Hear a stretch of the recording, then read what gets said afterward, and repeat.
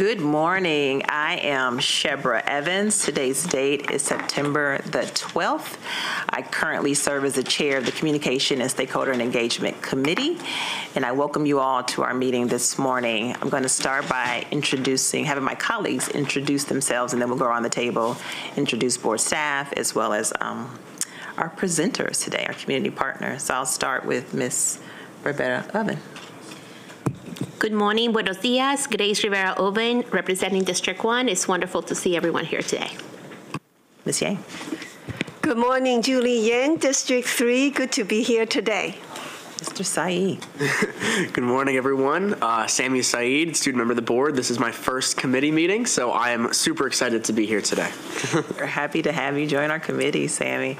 And then I'll go around to our board staff. Everybody doesn't always have the opportunity to meet them. They work very hard behind the scenes, and so I will begin with Mr. Fitzpatrick.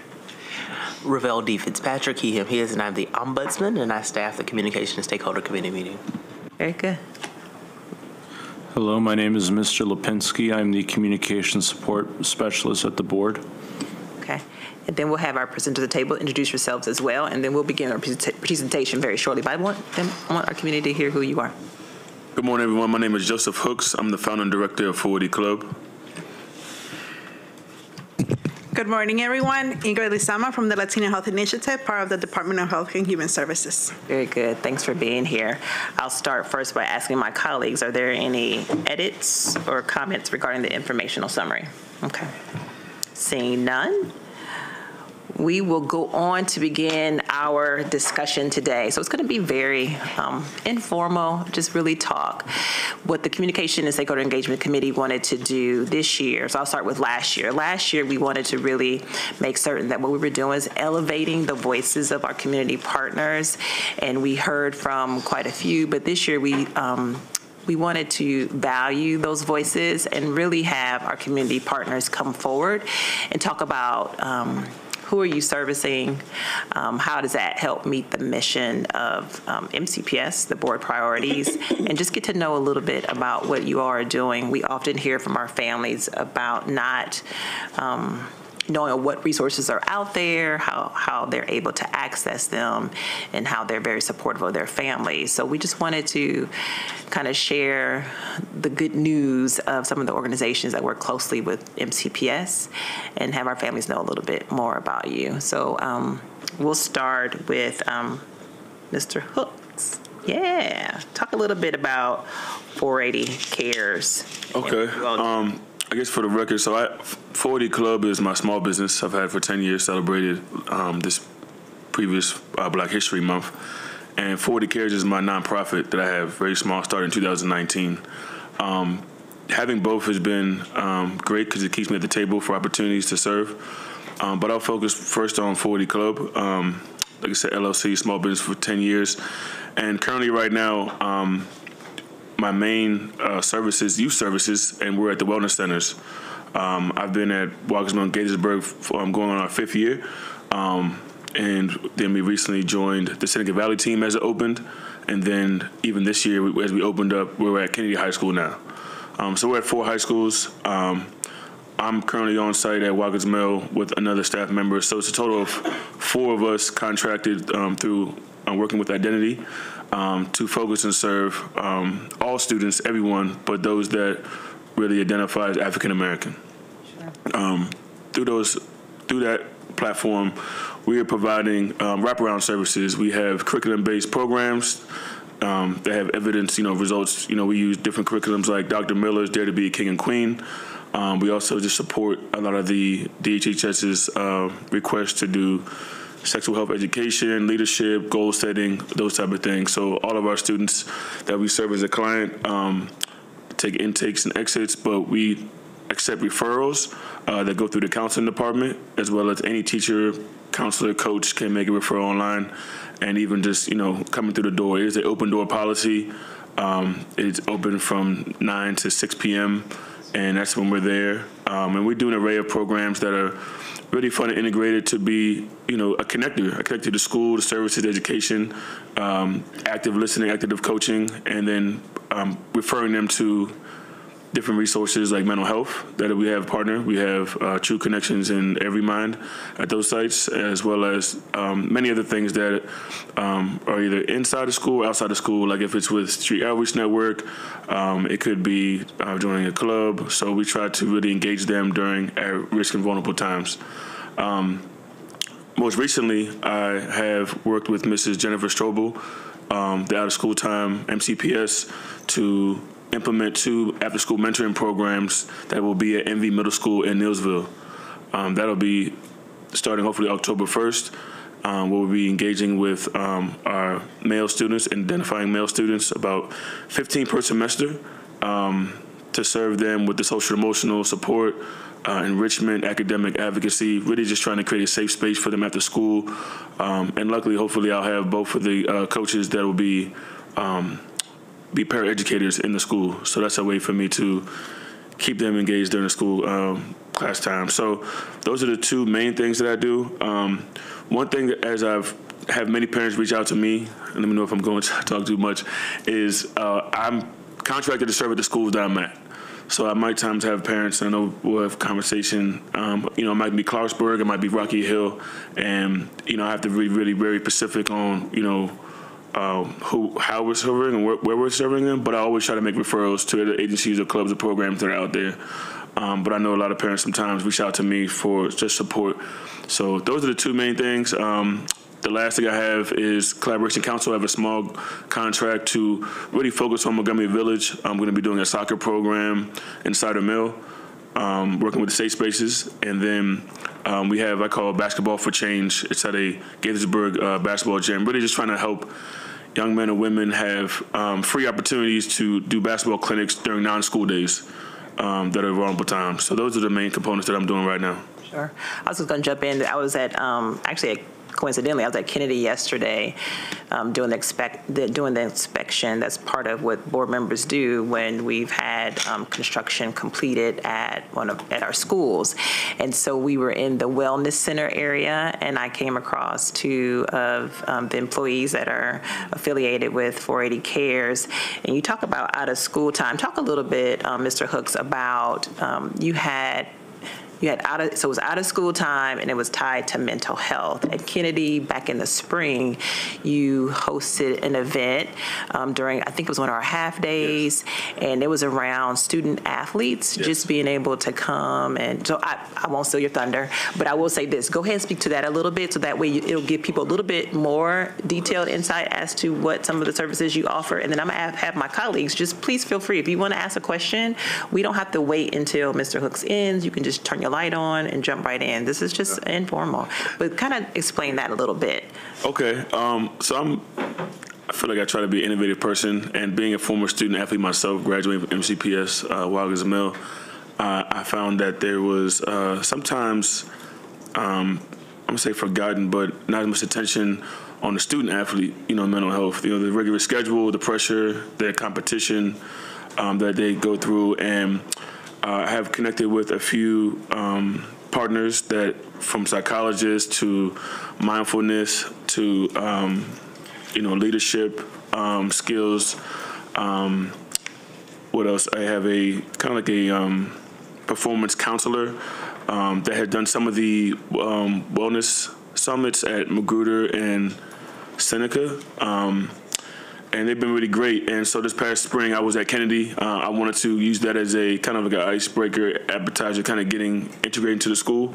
Relationships are very key. So after doing that event, many students who saw me again, like, oh, I remember you, Coach Hooks. They begin to trust you when they see you. And that's not where I'm from. I'm from Montgomery Village, so that was a little bit out of my comfort, but I wanted to get uncomfortable and do more impact for a great school and community that they have there. But the Athlete Wellness Summit is something that I'm trying to grow. I did it my first year at Wilders Mill, home first. And I'm really trying to grow it to serve, have male, female all there. So it's just an example of really utilizing a half a day to keep students after school to really support something that is a hot topic they may know about or might not know about as much. Many students didn't realize how much they could benefit after the fact. It's kind of raising the awareness of mental health. As an athlete, even the coaches being involved has been very key. So we're in the works of actually having a contract with City of Gaithersburg, to be able to do it for the City of Gaithersburg residents. Planning to do it on at Quince Orchard High School, hopefully on a half a day in March, I believe, to really have that school, Gaithersburg, a little bit of high school, be there. So I tried to kind of do some rounds, so I'm not just always in one spot, just show everybody some love. But it was a really good event. On the same day, we had 250 students at our annual Holiday Hoops event at Waggers Mill. I've been doing that for the last 3 years.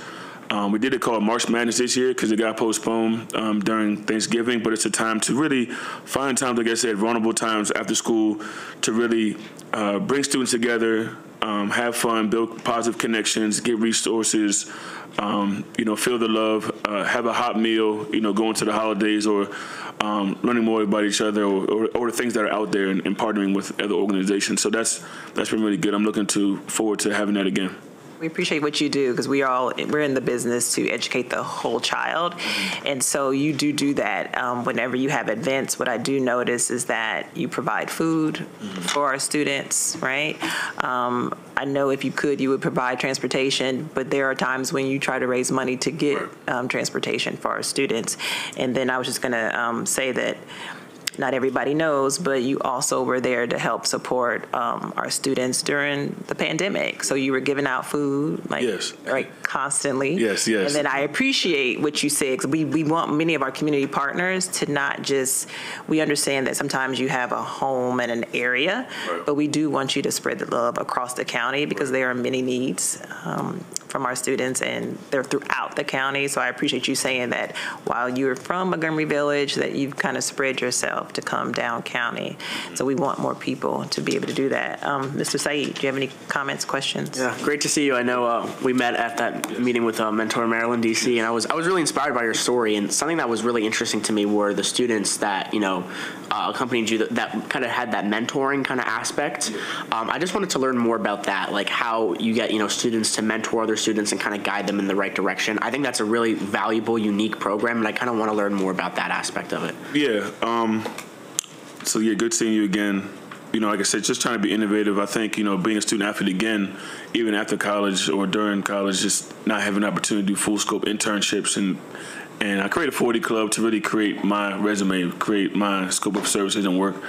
So I saw a lot of skill sets in athletes, as if you know many, from the leadership aspect, teamwork, a lot of things that create what a good business person is, a good parent, a good community member. It comes from playing sports. And so a lot of them, their schedules, it didn't allow for that.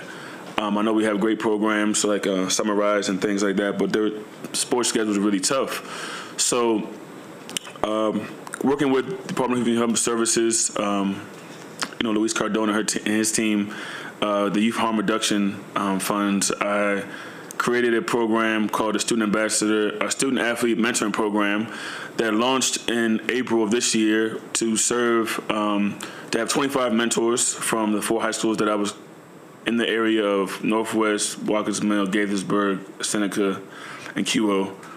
So that's 5. And really, because there was a high rise in some crime, and I wanted to use the student athletes to impact the community that they're from, Montgomery Village.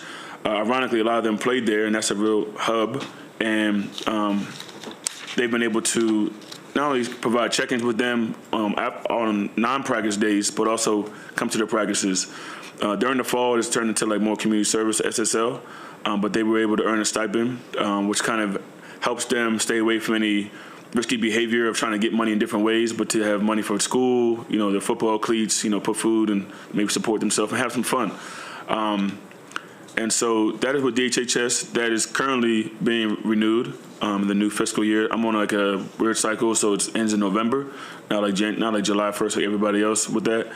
So that was the first pilot. Learned a lot, and looking forward to growing and successfully, having that program grow. We have some upperclassmen that went to college in the spring.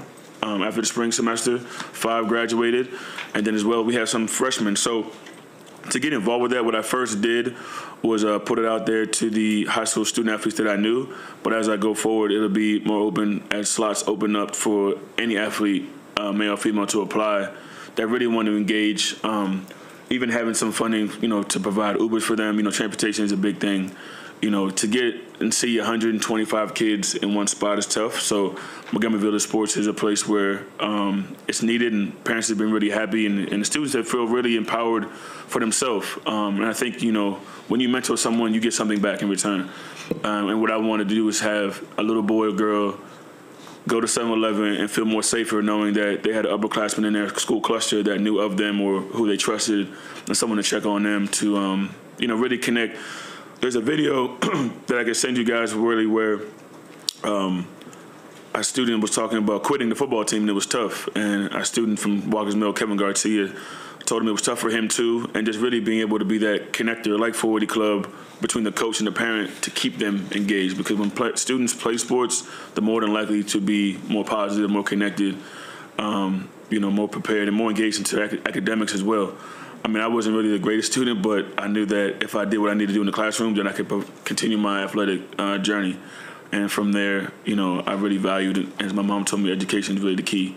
So that's something else that is really kind of new. I kind of got that model from TeenWorks from Montgomery County Rec, but I wanted to have something more sports specific with people from, students that we knew that, and they went back to their own community. I think a lot of times it's great to go to different communities, but when you can pour back into your community, you treat it more valuable, and you want to make it more safer, and it's a visual, and where I'm from, that it's needed because of a lot of the other negative stigmas that I come across in that area. Absolutely. Thank you. Yeah. And then just a quick question. How many students were involved in the mentoring program specifically? So total served 95 youth, and then 24 mentors. Wow. So it's and what makes us a youth served is, so what happens is it's a holistic thing. We match them with, so every student would get like a 1-to-4 ratio to be able to connect with a student. So I would have Walker's Mill all together, and they're with the 8U, and then they would pick out Joe Smo, all that, and then we would have like Malik, and he would have 4. So really creating that, connector for them, and every high school I assigned to a different age group to be very consistent, because consistency is key in mentorship, in leadership, so that they're seeing the same faces, and many of the parents, if a single home or not having a male figure or big brother has been really cool, and students have learned a lot. We did a debrief at USG about their experience, and I'm looking forward to doing round 2, and really ideally starting it in January. I mean, it's a tough time, based on the contracts and stuff, but the ideal model is from January to June, because once again, their own schedule and competition has picked up really heavy, and I didn't want to have them stressed out about, really not being there for the student. Gotcha. And then how often did they meet, the mentors? They would go to practice twice a week, and then they would contact them via phone twice a week. Oh, wow. So there were two separate dates. They'd contacted by phone. And so being there in person, helping them with the football instruction, skills drills, kind of helping warm-ups, teaching them leadership so that they can be more comfortable to apply for a City Gaithersburg or rec job, really building a resume. We did do a resume workshop, and then on the non-practice days, they would do like a 5-minute check-in via FaceTime, text, say, hey, man, how's your day? How are you? How's school? What was up with practice? This is what your coach meant. And I think that's very valuable for an 8, 9, 10, 11, 12-year-old to receive. And, the upperclassmen, the varsity players that they kind of look up to online, have seen more of a positive influence than a negative. Perfect. Yeah, that's fantastic. And if you ever need help with publicity, I'm always willing to help you out through social media, anything like that. So I have a lot of students I can reach out to. But that's a fantastic program. I'm really happy. But I won't take any more time. So go ahead. Thank you. Ms. Yang. Yeah, thank you, Coach Hooks. Good to see you again. For us, as the Communication and Stakeholder Committee, my interest is how to improve our process, or better partner with community organizations, because you offer tremendous help for our school system. So if I can ask you, within MCPS, typically, what's your point of contact? You mentioned wellness center. Is it a principal? Is it wellness center? What is your first point of contact within MCPS? How do you get these referrals to come to you? So 40 Club is a part of the system. So I'm a subcontractor. If anyone wants to, the wellness centers. Wellness center. It's so Identity is the lead agency. Okay. And so they have a site manager. A lot of times, people personally know me or of me, they'll reach out, but it would go through. The way it works with MCPS is through the counseling department to the site manager and then to me. Okay. But we attend, back to school night. I'm going to Montgomery Village Block Party on Thursday. Just trying to do as much awareness as possible. Social media is very key. Facebook trying to promote. Okay. But a point of contact, I think, I've worked really well with some of the principals, and I've been very strategic about really creating those relationships. I know we have two. Ms. Velma at Walker's Mill, she was a teacher when I was there as a student. Okay. So I was glad to have her back in the building. 20 years later, graduated. Right. Okay. Principal. Yeah. And, even just stating that, as you guys are doing a great job picking principals, I had 3, maybe 4 principals at my time. Okay. At Walker's Mill, so it was tough. So you mentioned the important thing of relationship building with the community you're serving and the leaders in that community. So in that process, so that is a good thing going. Sounds like it's going well. In this process, do you see any area any barriers that need to be removed for students accessing your help? I would say, the communication is very key. I think there's been a lot of moving parts and transitions in the school year and a lot of different initiatives. As we have our meet and greets and with our principals and leaders, there's resource counselors. I think, it's a lot of resources. I think just continuing to have people at the table, if like for me in the community, if I don't know about something, it's like how more likely does the community know about it? So I think I can't speak for everyone, but I think the principals just through the wellness center stuff. I know not every school has one, so there's only 6, right? Yes. So I think when you have new principals, like I'll just when I used to work for the State's Attorney's Office doing truancy prevention, we used to really meet in a table like this with all the principals or all the PPWs that we were at. So I think having those quarterly engagement meetings to really make sure that they see and know all the information that is be able to resource to them. Okay. Now we've had, they're just so busy themselves, we're not in the main office, but I think just continuum of information to show how we work together is key. Okay. And I also think through, talking to DHHS, but even through like MCPS athletics, like the athletic director, really the counselors, those are key components of people to really see how in the middle is that student or that family and how everyone can play a part. Make everyone within the system aware of your service and push out to the students that will. I don't think it's intentional, but sometimes I do think maybe there's some, I don't say the word silos, but it's just that there's to be more like integration. Okay. So that there's like, for example, tomorrow we're meeting with Forest Family with the social worker, the counselor, the AP, the Wellness Center, kind of similar to like the Walker's Mill Kennedy Cluster Project philosophy. I think that's really needed at many or more schools to really make sure that we are tapping in and doing our part for each and any one. Thank you so much. It's always good for us to hear about your experiences so we can help look at ways to better promote these, strengthen these partnerships. Thank you. And the question has come up at, during the summer, MCC PTA held cluster meetings or summer meetings, and that was one of the questions that came up at the table that I was at.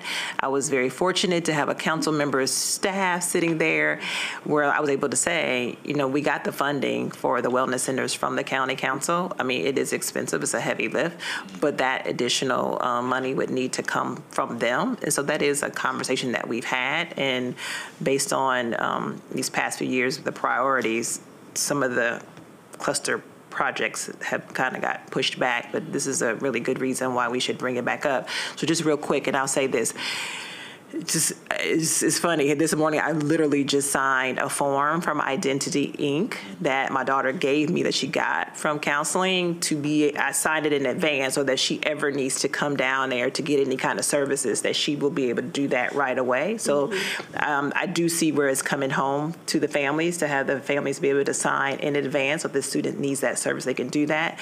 Mr. Hooks, I don't know if you said it, but how do families sign up for your other programs that are separate from Identity Inc., where you're the contract, like for the ones that you spoke of earlier? How do families sign up if they want to be able to do that? Then I'll go to Ms. Rivera-Oven. So, I think just to quickly go back to when I stepped in during COVID and created food distribution, I was kind of doing the less data. Now, course tracking is very key.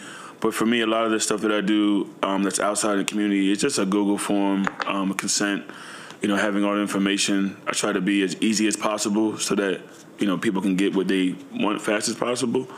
I know that families in our community is difficult because, we still burn a lot of paper. So I would say kind of getting things digitally would be very key and faster to get a return. I think, identifying that every student doesn't have the same home dynamic to say, hey, mom and dad, sign this, bring this back. It's kind of tough for some of them, but I think even just sharing even about that packet that you're talking about, that you are eligible for that 1 year after high school, and also being able to serve your siblings through the somatics health side, which is very key. So if you have a 9th grade student at Kennedy, your 9-year-old could get eye screening or scans from the wellness center. So a lot of times, until they kind of have that first engagement, I did have a principal, I would just say in middle school, they texted me one day and said, what is the wellness center?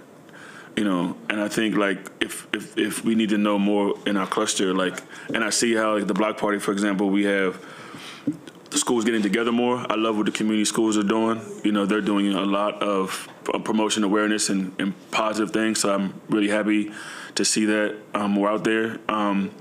But I think just letting people know, how to sign up. I think, like I said, there are some programs for me. When I put stuff out, it's like I said, a link. It's either a form, Google form. I just try to make it very accessible and easy as possible. Okay. So then we have your information, Yes. joseph.hooks@480club.org. You have your number listed, and then you're on Instagram at 480 Club, and you're on Twitter as well. So I don't see your Twitter, but what we'll do is we'll make sure that we put your information in our board doc so if families want to access it. But you're right, our principals have been charged with being out in the community more, so they are doing community cluster events. And so what we'll try to make sure or reinforce or reiterate is that our community partners, if they're able, that they can join. And I know that they have, but just really being intentional about the services that we know some of our students need to be able to have access to, making certain that they're there. And so I'm giving Watkins Mill a plug. They're having a block party, big shing-ding on September the 29th, I believe. Did I get that date right? It's this Thursday. Is this Thursday? Okay. MV Middle School. Is this Thursday? This Okay. Thursday. Right. So that's an opportunity. And you'll be there? I'll be Okay. there. So if you want to meet Mr. Hooks, come to Watkins Mill block party. Yeah, I'll be there. Like I said, on that mentoring program, one thing I thought about with technology, kind of like what the Food Council does, and I'm on the Sports Advisory Committee, is maybe even creating an app where I can say, hey, I'm in this district or I'm at this school, what are all the resources and links to? So if I was at Watkins Mill, I could say resources. I'm Watkins Mill. And I would just click it and I realize, oh, okay, I didn't realize students, so this is where they're at. We talk about meeting where they are. People are walking past forms now. They want to see stuff faster. And it text alerts, reminders, you get all these little newsletters from county council. I think getting an app maybe for per school, middle school, maybe elementary for the parent where they can sign up. I know we have parent view and stuff like that. I would just say I had a student athlete share to me, they signed up for football, but then they didn't click the link for off-season conditioning. So then the coach had to create a club just for the students to be able to work out. So it's little things, and I'm glad you guys are getting voices and feedback because there's a lot of attention to detail, but sometimes that detail has created other barriers to just get the simple things, like I say, the great things that we're doing done. So I think an app would be great to make sure that, because things change and every school is different. Every school is different, Sure. Okay. Thank you. And so we don't want to forget about Ms. Rivera-Oven before we go on to Ms. Lazama. Joe, it's great to see you. Good to see you again. We actually met during the pandemic. Yes. We did a lot of the food insecurity of county and joined forces. Yes. And so thank you for all your work. But I just want us to be very much aware of the limitations of funding when it comes to programs like yours, right? Because we can advertise a program and be like, call, this is a great program, but can we just be frank about the fact that there are limitations to it? I think 95 students is great, but in a school system with almost 163,000 students, I could just see you working full-time at Kennedy High School. Literally just Kennedy High School, with the truancy issue they're having, you would run out of time. You would probably need to hire more staff in order to tackle. So for somebody who has had a program, an after-school program, and how hard it is to make people understand how cumbersome it is to work with young people who have a whole sort of issues, not just the education component, but the emotional, the trauma, and then you add the pandemic to that, right? It's very challenging. So although I love the fact that you're a partner, I want to make sure that we are partners. I don't want this to be a one-way, because I have seen you struggle with transportation, which should not be an issue. If we're going to be partners, let's be partners. If you need transportation for those young people to do something positive during the weekend, to do something positive after school, let's find a way to do it. Because I have seen your pain. And I know you're being very gracious coming here and putting faces and saying, but you know me, okay? I just think we need to put the cards on the table and say, okay, what I'm doing is making this little of a difference, but guys, I can make this much difference if I were to have the tools and the things that I need as an organization. Because we know right now that our truancy numbers are not getting better, they're getting worse. We know as a fact that we have issues with mental health in our community, especially with the Black and brown kids. We know they're not doing very well academically. So as far as I'm concerned, it's hands-on. Everybody has to put in their share. So I commend you, because I know you love Montgomery Village. I know you love your community. You're a proud Watkins Mill graduate. You have the most adorable little girl. Oh my God, that cheer, when you do that cheer video, I mean, it's just too adorable. It's just too adorable. But at the end of the day, I also know that we struggle in the area where we are with after-school places to even congregate with our kids. And I know you and I have been talking about it, and we talked about it a while ago, even to have like a decent baseball field for our children, a decent basketball area, a decent place where kids can congregate in a safe way. So please don't lose that. Because I think that part of the advocacy is really important, and it's also very important to teach our children, to empower them to become self-advocates themselves. Because this is a big system, but at the end of the day, we need to be very deliberate about where we are making differences, but we need to put the money where the needs are. So somebody say amen. Amen. So anyway, I just want to say personally, thank you, because I have seen you work. You rolled up your sleeves. You were out there with our community. You did not give up.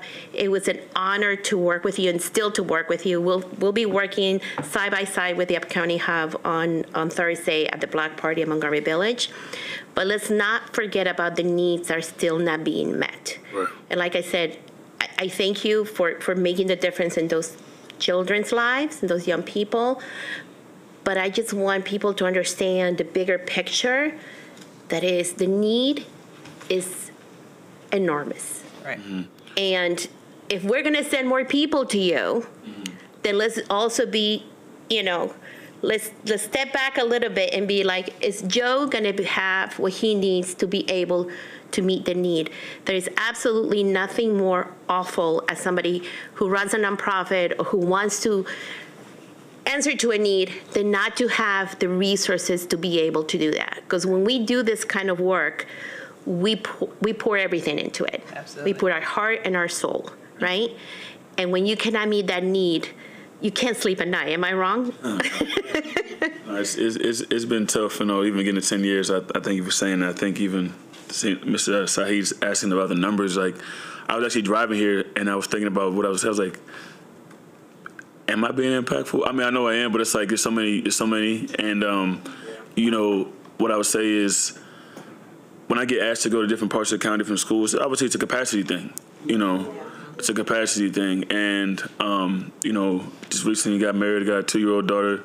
My wife is Peruvian Dominican, I have an Afro-Latino young girl. But, I think that if you really look at the numbers, I reached out to Elijah Wheeler, who I connect with from Collaboration Council, and I asked him, I said, who else is a Black-owned small business youth service organization?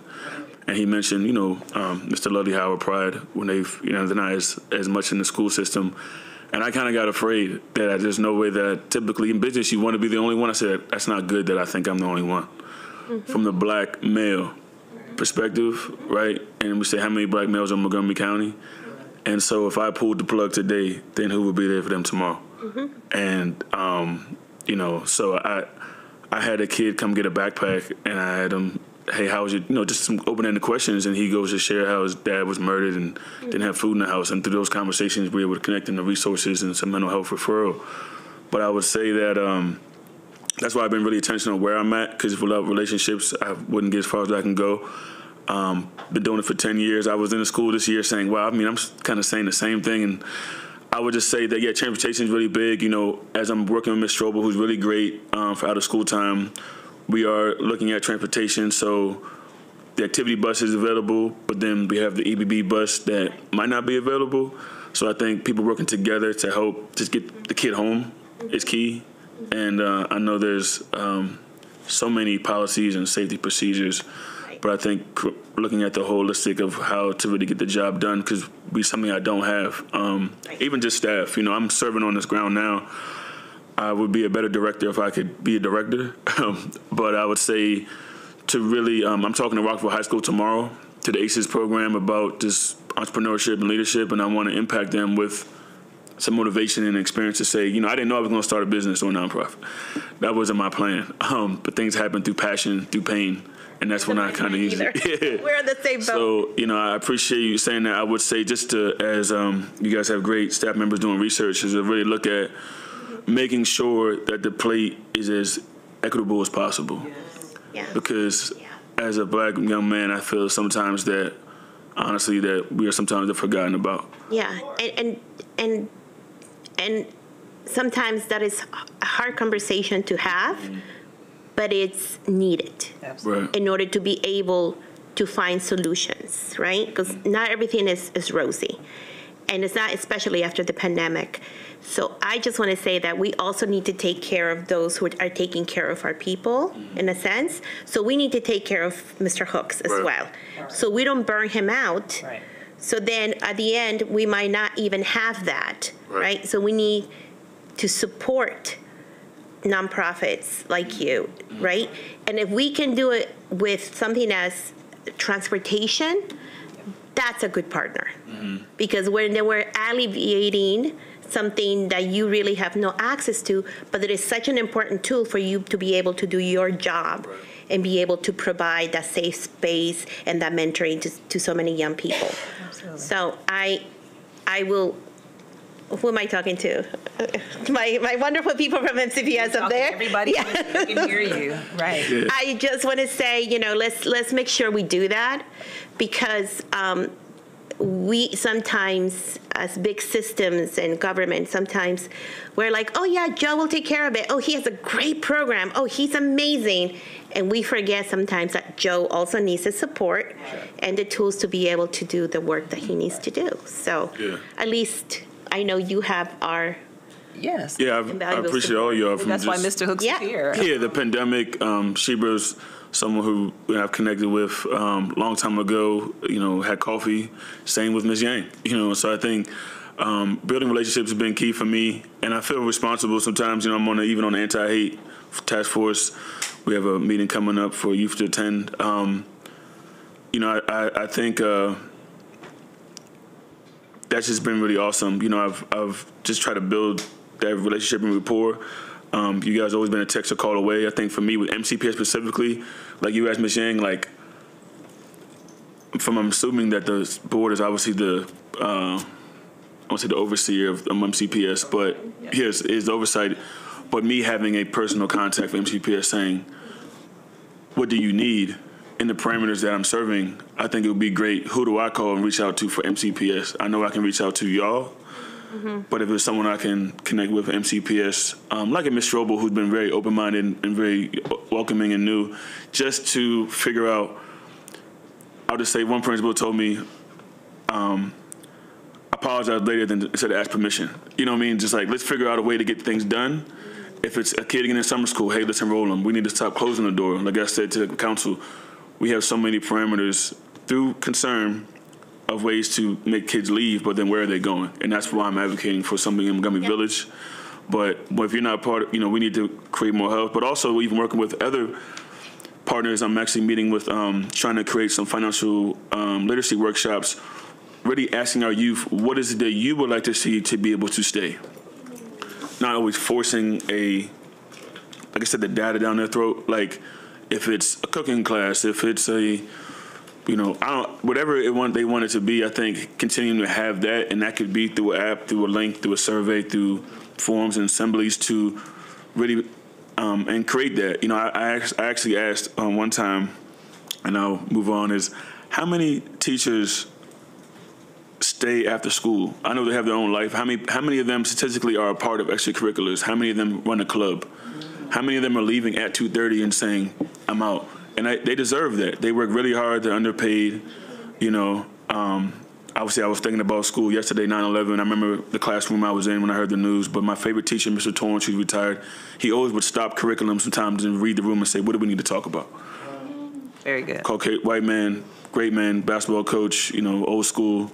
Wouldn't make it in these time and days with, with the parameters. But I think really celebrating the heroes and champions you have in these schools, like the Mr. that passed away from Kennedy. These people are getting more and more out of our students, and they need to be supported as well, because we partner with people like them to do the work that we do. The teachers that allow us to use their classroom, the teachers that promote our programs, the teachers that might send an email or follow up on a referral, those are the ones that make this job easier for us. And celebrating wins. I think, I've tried to make that happen more than myself, is parents need to see positive news. So I do post a lot because I think we have so many, like I said, I posted it. Hey, South Lake and Nielsburg get new schools, let's celebrate. But if something bad happened, everybody's down your throat posting, tagging. So I think the more of that goes out can get people in a positive mood, which helps their social and emotional. So I thank you for everything and being here. Absolutely. And so never question whether or not you make an impact, because you absolutely do. Mm-hmm. It's just that competitiveness of every day trying to show up and show out, but I see what you mean. I'm humble. I'm happy. There's kids that I feel like I've definitely helped, but I think it's that competitiveness, what am I doing today? And even being here today, I feel accomplished of speaking and sharing. And then it's always tomorrow, just kind of short-term memory. I think it's been key. I'm sure we all go to bed at night saying, well, was it enough? Did I do enough? Right. Mm-hmm. But definitely there's an impact, and wanted people to really meet you, know what you do, hear what you do, and see what kind of impact you do on a small scale. And like Ms. Rivera-Ovens said, my colleague, how to take that on a bigger scale and be more supportive. So absolutely, that's why you were here. But I know that we're kind of running behind a little bit, but it's so it's a good conversation, and I'm gonna move to Ms. Lozamo. Mr. Hooks, if you have to go, please feel free to get up, but we would love for you to stay and chime in, right? Yes, absolutely. So we have Ingrid Lozamo here from the Latino American Health Initiative. So good to see you. Thank you so much for the invitation. And you could have jumped in too if you needed to respond, right? So it's not a one person goes, and the next person, it's all together. So talk a little bit about the services that you're providing to our families, our students. Thank you so much for the presentation. It's wonderful to hear about all the wonderful work that you're doing, especially since you also mentioned DHHS, identity. Those are also our people, the people that we work with. So the Latino Health Initiative is part of the Department of Health and Human Services. It's under the Office of Community Affairs. We are one of the 3 minority initiatives. It's the Latino Health Initiative, the African American Health Program, and the Asian American Health Initiative, which I know that they're also going to be presenting today. Just here to share a little bit about the 11 wonderful programs and services that we have at the LHI. I have provided you with a handout of the point of contacts for our programs, their email addresses, and their phone numbers. Just to go briefly down on the list, we have the Asthma Management Program, which focuses on providing asthma management sessions for parents of Latino children with asthma, and we work wonderful with the collaboration of the MCPS nurses. They have been our long-standing partners for that. Prior to COVID, we used to hold those sessions at the elementary schools, but after COVID, we started to switch them into a virtual classroom. We have about 4 workshops per semester, led by our wonderful colleague, Dr. Luis Aguirre, who's a doctor in his home country, Bolivia. And he works with a cohort of nurses, so they provide follow-up care to them. They do home visits just to reduce the number of emergency hospital visits for children who have asthma. So the goal is to provide the education that parents often need when their child is diagnosed with asthma. Ms. Lozama, can I ask you a quick question? Yes. So are you only working with schools that have a linkages to learning, or whoever reaches out to you that has a need for you to come in? Usually we work with linkages to learning. We have provided presentations about our program, the asthma management program, to the linkages to learning coordinators, but we do work with any MCPS schools that reaches out to us. Okay. Yes.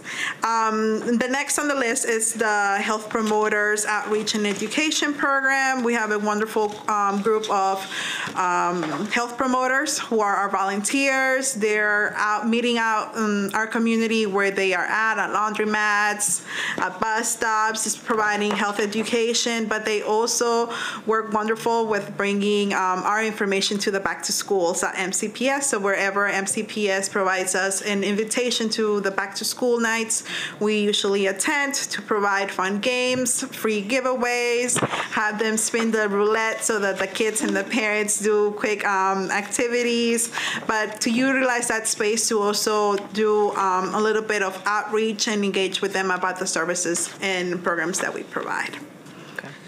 Next on the list, you will see the Community Health Worker Certification Program. This is our new program. We were very fortunate to work with the Department of Health from Maryland, the Maryland Health Department, to get certified to provide these free trainings to community members who are interested in becoming community health workers.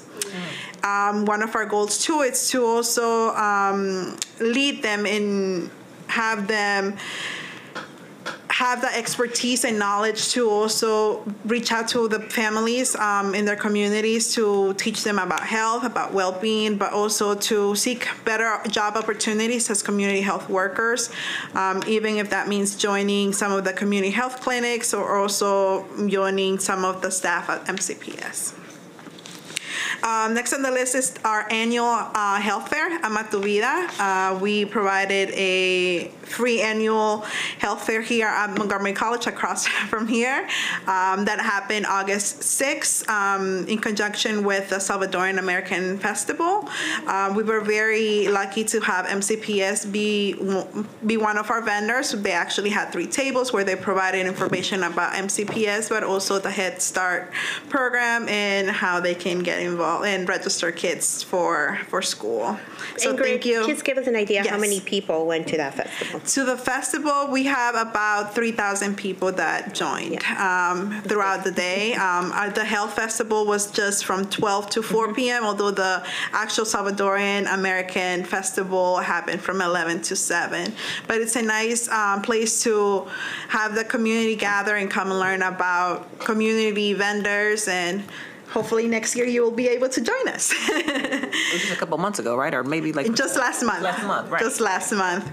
Great opportunity to reach out to the parents, especially, with the upcoming school year, and to also promote the back to school fair that you guys also had. Next, you will see on the list the Youth Wellness Program. That one, we actually have a contractor, which is Identity, which Mr. Hooks mentioned. We work with them to provide this after-school program for middle school age kids. It's a wonderful opportunity for them to just learn about leadership, learn about health and wellness, and just to stay active after school. So the contact information for that one does change because it's a contractor, and you can reach Ms. Flor Alfaro, from Identity to enroll them. So the way that we usually get the community involved is either sharing them the information of our point of contacts, or also referring them to our contractors. You will also see the Por Nuestra Salud y Bienestar mental health services. As mentioned during the pandemic, there were a lot of things that arise. One of them was mental health, just from being isolated and being at home. So this is a service that provides non-clinical emotional support for parents and their children. They work primarily with the wellness centers, since Identity does work with them, and they provide, just a safe space for either parents or their children to share about their well-being. And quick question actually about the Latino Youth Wellness Program. So what schools were you in for that, since it's after school program? So for the Latino Youth Wellness Programs, they work usually with the down county and with the up county, which would be Gaithersburg, and then we in high school. Those are the 2 that I am aware about. I'll be more than happy to share the entire list with you.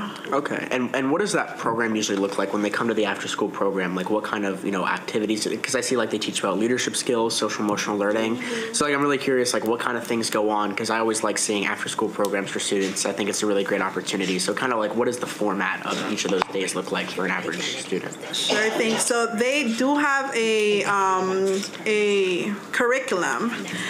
The focus is more on, give me 1 second to look for all the information.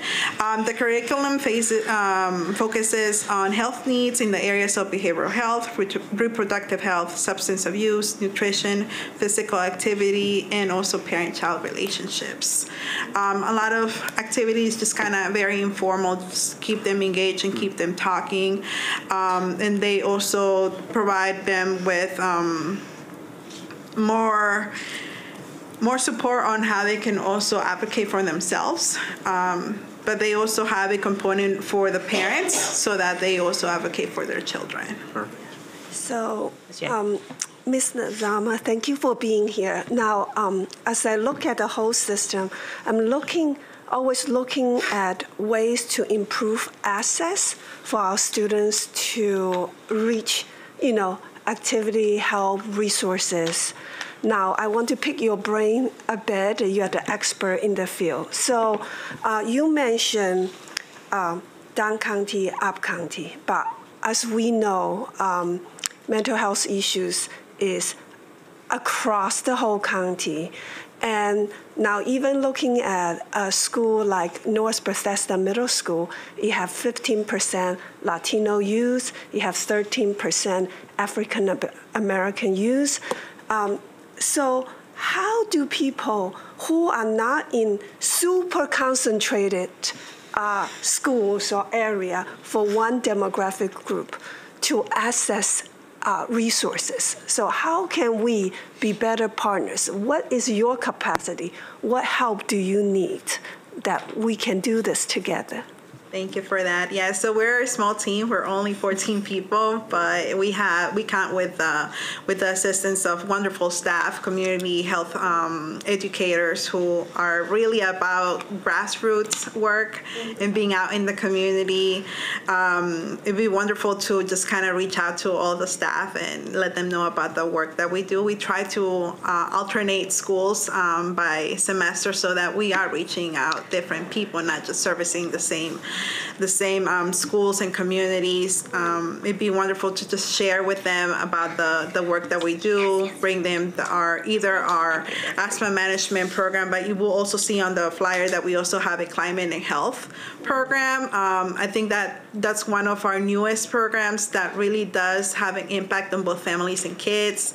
Not only do we talk about climate and health, but we also engage them with a fun Zumba class that both parents and family and their kids can do together. Oftentimes, we focus on programs that are just reaching out to the kids, but when we add the parents component so that they can do it together, it's a lot more effective, just so that they have that little time to spend together, sometimes during the day if parents are working after school, so that they can work together and enjoy the time together and do exercise. More than happy to do as much outreach to the MCPS staff so that they can contact us. So that type of rotating service areas, and that is very valuable, right? So that it doesn't matter where you live in the county. I think people feel more comfortable sometimes reaching out to people that share their language and culture, and so that we can do a better job on connecting. Thank you for sharing. You're very welcome. And just to add to that too, if they need a follow-up that we cannot provide them with the services, doing that warm handoff. It's so key. It's so important. Oftentimes, because as you mentioned, language, we have to make sure that the person that we are referring them to speaks their language and is able to provide that follow-up for them. Ms. Rivera-Oven. I'm very biased to the Latina Health Initiative because I was one of the people who was there from the inception, from day one. In that sense, it's an incredible stuff. It was started by Sonia Mora, who's now a special assistant to our county executive. And we started very small, and then we got the Welcome Back Center to make sure that we had a pipeline for folks who were nurses in their back home countries to be able to actually, and I think we were right. Like, we were able to get a lot of nurses certified, and good thing too, because then we had the pandemic hit. But again, since I'm a little bit biased to this group, I have to tell you the work that the Latina Health Initiative did during the beginning of the pandemic with the called Salud en Bienestar, how these organizations, Identity and others, including myself, we came together and we went to the county and said, we need to find a way in order to be able to vaccinate and get to the people in a different way. So we kind of changed the paradigm. Instead of having people come to us for services, we went to them. Mrs. Rivera-Oven, I remember standing with the people from Latino Health Initiative in front of Korean Corner on V.S. Mill at the beginning of the pandemic, sending out flyers to get people to vaccinate. I remember that clearly. We work very closely with our agent partners and with the African American partners. We also help them to put together their proposal so they could also get funding, so they could also work within their community. And it was wonderful that it was received well by our county government. But what I'm trying to say with that is that we learned from that change in paradigm that when you go to communities, there is a reception that is different than when you just open offices between 9 and 4 or 9 to 5, and you expect these very hardworking communities to come to you for services when we very well know that they are working and they're not really accessible. So the paradigm change that we did was that we went to beauty shops, to bus stops, to places, where people bought their ethnic groceries, to restaurants, to car washes, and we went not only to do testing, but then when the vaccines came out, we were there. I don't know if you guys remember the trailer that we had at Lake Forest Mall for months, including a couple of years. If you wanted to get tested in your car, you just drove through. That was one of the Latino Health Initiative partners. And it was a good thing because we showed that there is this perception that communities are not interested in programs, that they don't come, that there's no need, therefore they don't come to programs.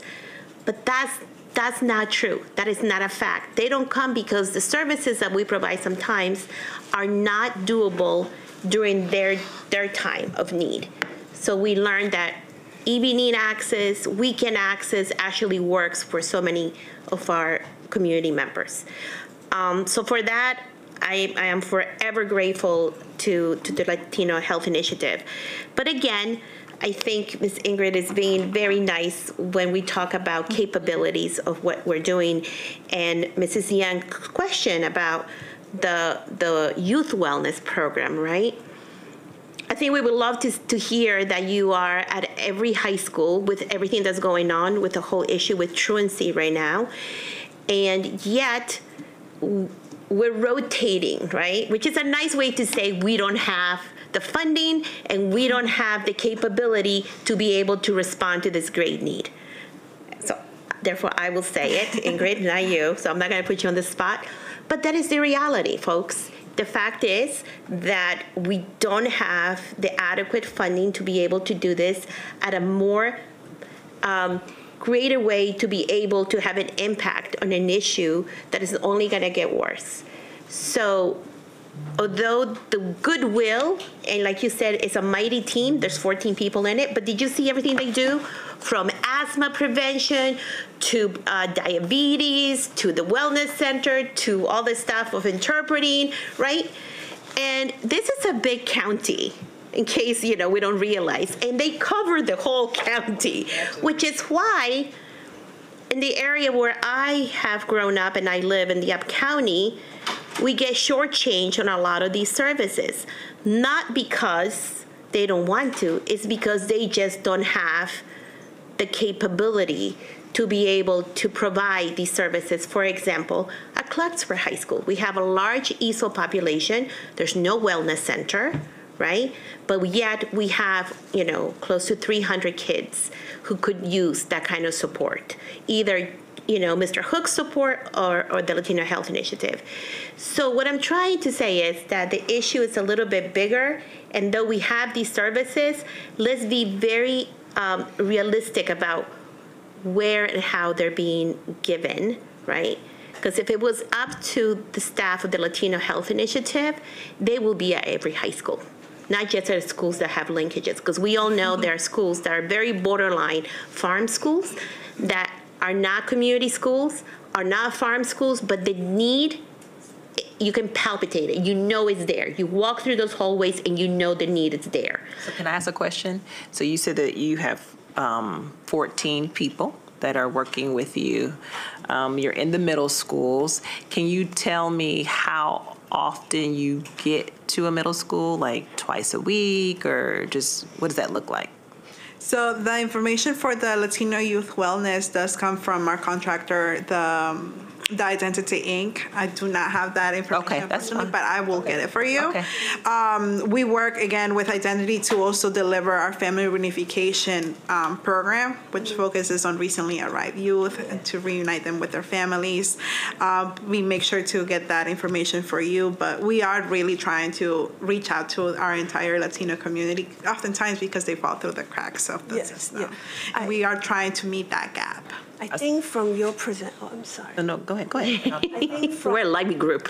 from your conversation, I think what I took out of, like, I'm most impressed and take out of it is like the partnership you have. Like, you invited MCPS at your festival, okay, and you come to our back to school fair. So that that partnership of elevating each other's voice and services is very valuable, because when you come to our back to school fair or our back to school night, you are reaching to our families. When you invite us to go to your fair, you make it more targeted for us to serve those families. So I take from this presentation that, with all our partners that invite us to go to the things that you host and reach out to us, or let's invite you to come to the things that we have. Yeah. Yes, and so we always talk about how we can't do this work alone, that we need our partners. What happened last year on our committee, we invited our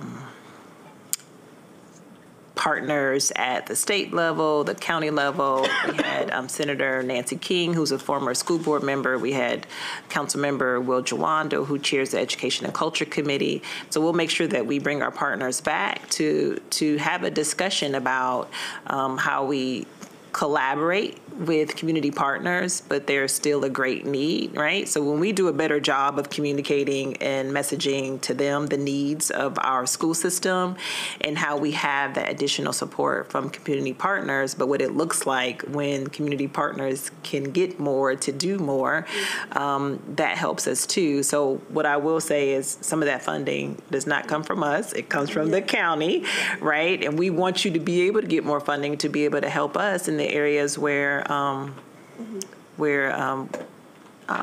not where we're not able to get to, but just where there just needs to be more supports and resources. So I do appreciate all of you coming. Mr. Hook, you have a question. I know that libraries needs to. Sorry, randomly. No, it's okay. Our community is growing so much, and like I said, my daughter's biracial. I just wanted to know, like, do you have to identify, like, how do you qualify to do work with your organization if you're biracial, or, does it have to be full? I'm just wondering how does that make them eligible if they have any, or because like they can go to African American, or they can go to you, or they can go to both. But just wanted to know if you guys run into that where students are just biracial and still getting services. Well, some of the youth programs, they're run bilingual because oftentimes, even though they are Latinos, sometimes they prefer English. But most of our programs, at least for the parents, they are in Spanish, only because there is a lack of programs led in Spanish by Latino instructors. So schools usually are the ones, the counselors are the ones that usually refer them to the youth wellness programs as much as the other programs that we have. I do want to highlight that we have been working with the MCPS staff, the PPWs, or as I used to call them, the Parent Community Coordinators, PCC, because that's what I call them. They're such a wonderful group of people, but like Mr. Hooks mentioned during his time, that there's often transitions, so we do want to reach out to all the this year's staff so that they know that we have wonderful resources and programs that they can also refer to, and that way we can reach more people. As Ms. Evans also mentioned, we were very fortunate to have Councilmember Will J. Wando come to our health fair and actually have a table there so that he can see the dynamics of the impact that we're trying to reach our community, and that way we can all work and collaborate together. Yeah, I think it's different when you're able to actually see, right? And if you said that you had an event where there were 3,000 people, right? that speaks volumes. There are 1 million residents in Montgomery County, but as Ms. Rivera Evans stated earlier, we have more than 160,000 students in our school system, probably more than 162,000, but we want to be able to make certain that the ones who need the support are getting it, right? And that we're not. And just to finish off, during COVID-19, we started to build up our platform. So on social media, Facebook, it's the #1 platform for our Latino community here in Montgomery County. So we have been sharing information about community resources with you. You guys who also have a community guide in Spanish that we have on our website. It's our #1 download. But also we have partnered with MCPS last year to share a lot of the communication efforts that you were pushing in Spanish to our community. Okay. Thank you, Mr. Hooks. We appreciate you. Absolutely. No, thank you. And then we do have your information. I see you have a QR code as well. We're going to make certain that if you have any documents that you want us to be able to put online, that our families will be able to access that as well. And just want to thank you. We really appreciate taking the time to come out and speak with us and share the services that you provide. Just ask Ingrid if she could send us the blueprint, Sure. especially for elected officials and so on. The blueprint is something that we worked on really hard. We put it together, and it's kind of like a guide of the things that we see that are coming and the voids of the needs. So it's wonderful to have for. Okay. And I think it would be wonderful to have for our leadership team at MCPS. Okay. And Ms. Lozama, we're going to put your name up in the board doc, so if you get, if there are emails or calls and they reference you, I'm sure you'll know who to forward it to. Or if there's a name that you want us to put in this system, we can do that. But we'll make sure that we share that with everyone. So thank you so much for coming. Gracias, Ingrid. And at this time, we're going to ask to come to the table Montgomery County Public Libraries. We'll have J. Tyler Chadwell English, Miss Anita Vassallo, and Jamie Flores. Jaime. Flores. Good morning, everyone. Come on down. Good morning. I'm Anita Vassallo. I'm the Director of Montgomery County Public Libraries, and I have with me today Assistant Director for Programs and Outreach, Jaime Flores, and our Teen Program Services Manager, Tyler Chadwell English. We're very happy to be here. Sure. Yes, please. Thank you. Glad you all could join us. I heard that we had some doing the healthy thing. You walked over here, right? Nope. You're fine. Yep, you do what's best for you. You're here. It said 6 minutes, and then halfway down I said, 20 minutes. No way. Oh. You say tomato, I say tomato. It's okay. Steps in. Exactly. Yeah. So we were very pleased to be invited to present to the BOE about the type of resources that the library system provides for children actually from birth up through high school. And of course, our mission encompasses all ages and all people within Montgomery County. So the things that we wanted to focus on today are some of the resources that we have for elementary school children and also for teens. Yeah. So we have an early literacy and children's program manager, also Ms. Cassandra Malik, but she wasn't able to be with us today. So I'm going to mention some of the things that Ms. Malik thought were most important for you all to know about. Some of the resources that we particularly have, we have things in our buildings, of course, and we have 20 full-service libraries throughout the county, as well as one library, which is the Noyes Library for Young Children in Kensington, which provides service for birth to age 5. But in addition to the physical presence and the physical staff, we have many, many, many resources that are available online to every person who lives here or attends school in Montgomery County, and people can access a library card online. So there really are no barriers to the use of the library's resources for the population. You also may not be aware, but a couple of years ago, we stopped charging fines for library books. So there are no charges. We had found that sometimes families would accumulate pretty significant amount of money in fines, and that would in turn stop their use of libraries, which was definitely not what we wanted to do. So that policy's been in place for a little while. A couple of things that we wanted to highlight in terms of our online resources that are of particular interest to students are BrainFuse. The project is called BrainFuse, and so there's BrainFuse Help Now.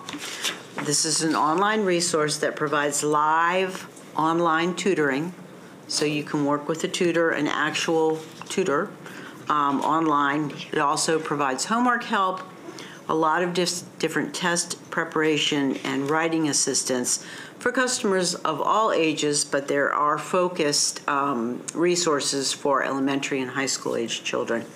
And then we also have the BrainFuse Job Now, which is live online coaching, interview coaching, resources for resume, interview prep, and career planning. And of course, as our teens move into the last few years of high school, they may be thinking about employment, and we can provide resources that help them with that.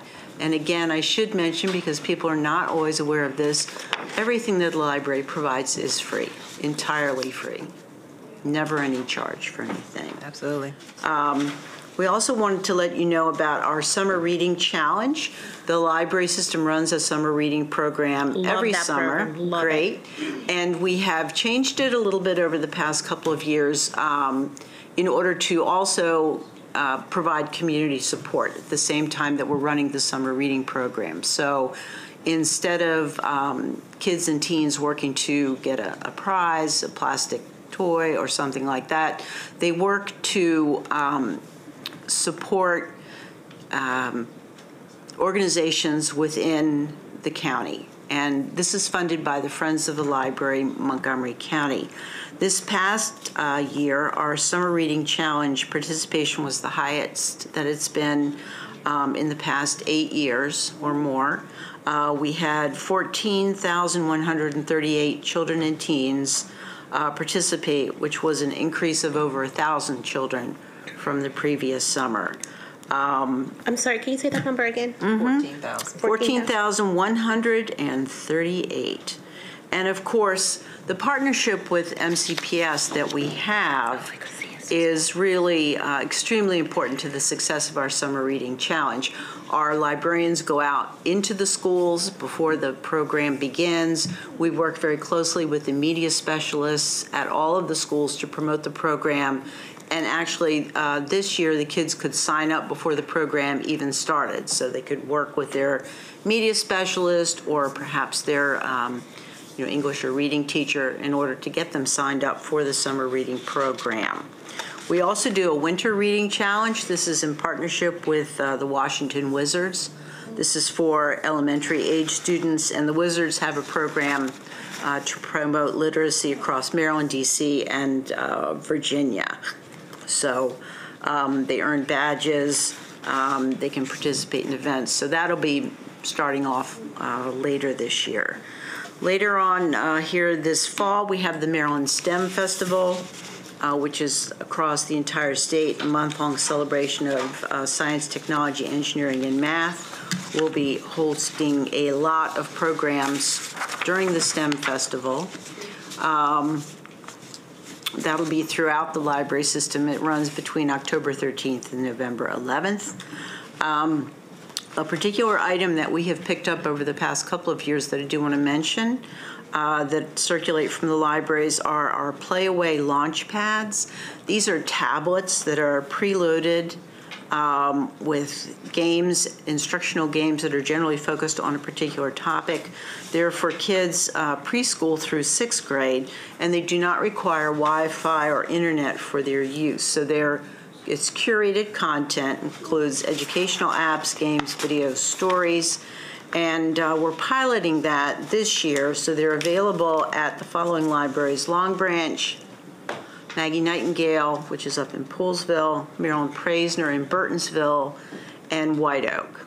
Nothing up county? Well, would you consider Maggie Nightingale Poolsville up county? Yes. No, but yeah, okay. I was thinking more like the Germantown cases. Yeah. Okay. So, let me say one more sentence. Okay. We'll be providing them at all libraries this fall. Yeah, that's awesome. Okay. We started with the East County. Awesome.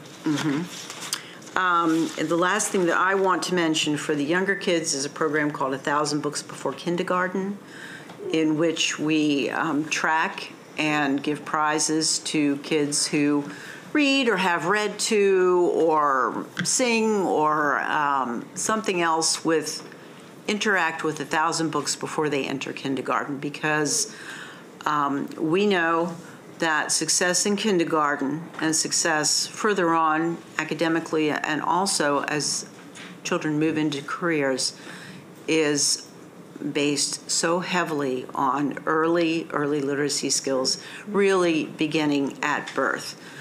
We have another program that I'd like to mention, which is called Hatchlings. Again, this is a pilot program that's supported by the state, where we have trained librarians work very closely with expectant parents before the baby even comes, to let them know how important the early literacy behaviors of read, sing, talk, write, and play are, so that children can acquire language, so that they can understand that on a written page, the writing moves in English from left to right, that those black squiggles mean something, and so that they acquire the vocabulary that they need to be successful in kindergarten. Ms. Chadwell English, can I ask you a quick question?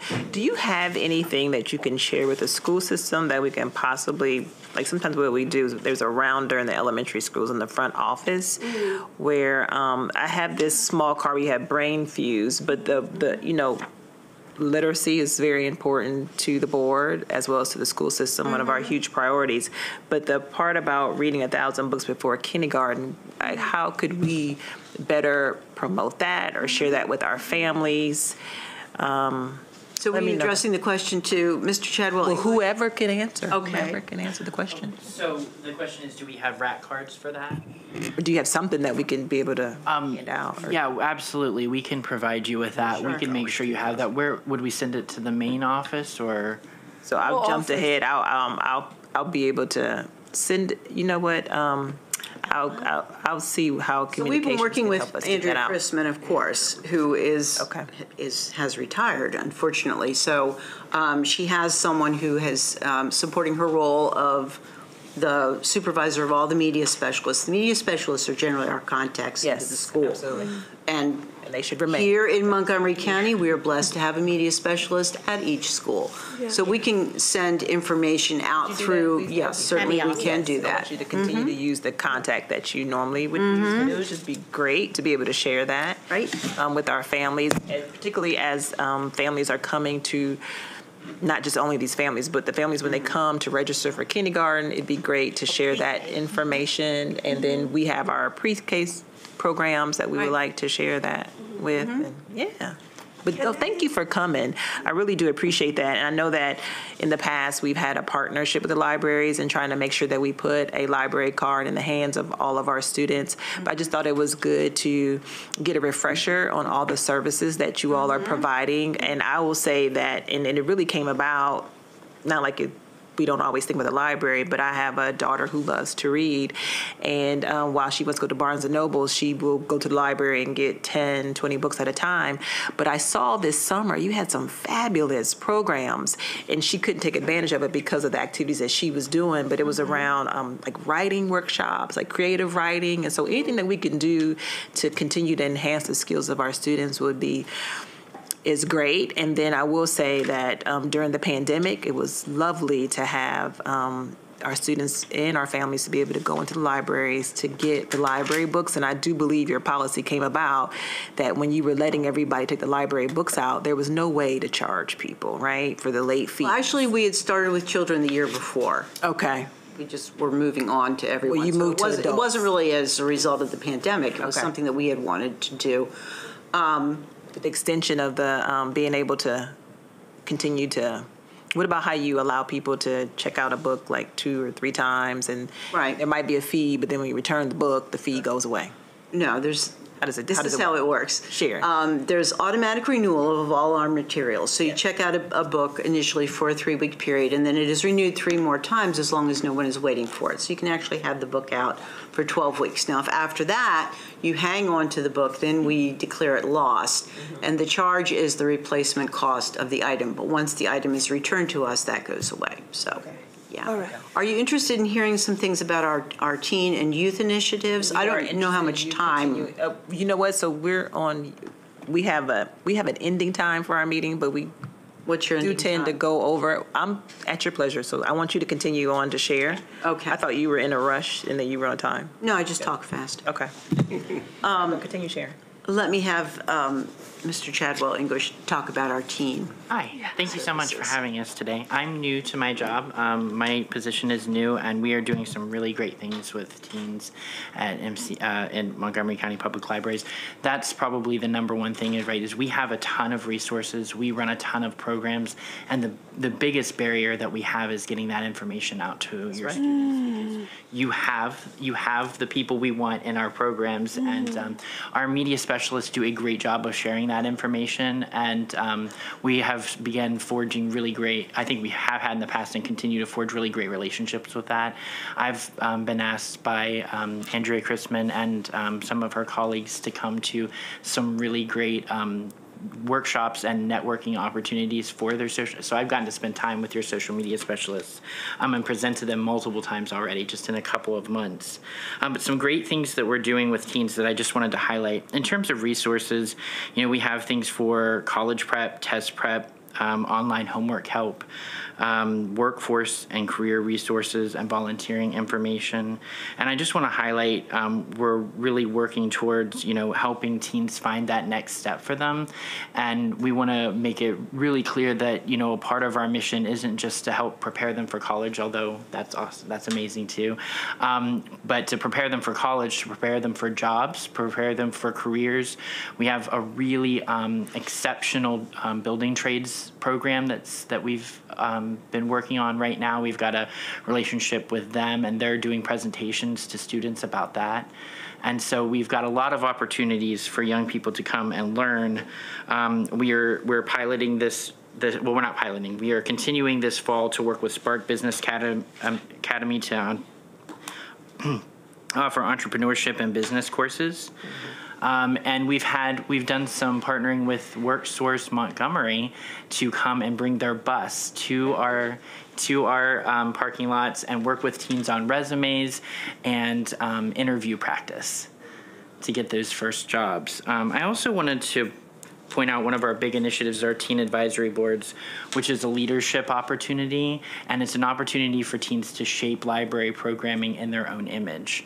That's incredibly important, not only for teens in general, but for teens in Montgomery County who are very diverse, which and so them coming in and informing upon the kinds of programs that we can do. They get SSL hours for participating in it. It's one of my favorite programs, bar none. We bring in guest speakers to talk about different topics for them, and then they get to shape the programs and help build them out. I also wanted to mention, in terms of our partnerships with the schools themselves, our Assistant Director of Programming Outreach, Jaime, has brought some really amazing and diverse speakers to Contemporary Conversations, which is for teens and adults, but get a lot more adult attention. They're in the evenings. But what he has done, which is so wonderful, is every time one of those speakers come in, we take them into one of the local schools, and we've moved around to different schools all throughout the county, and we have we have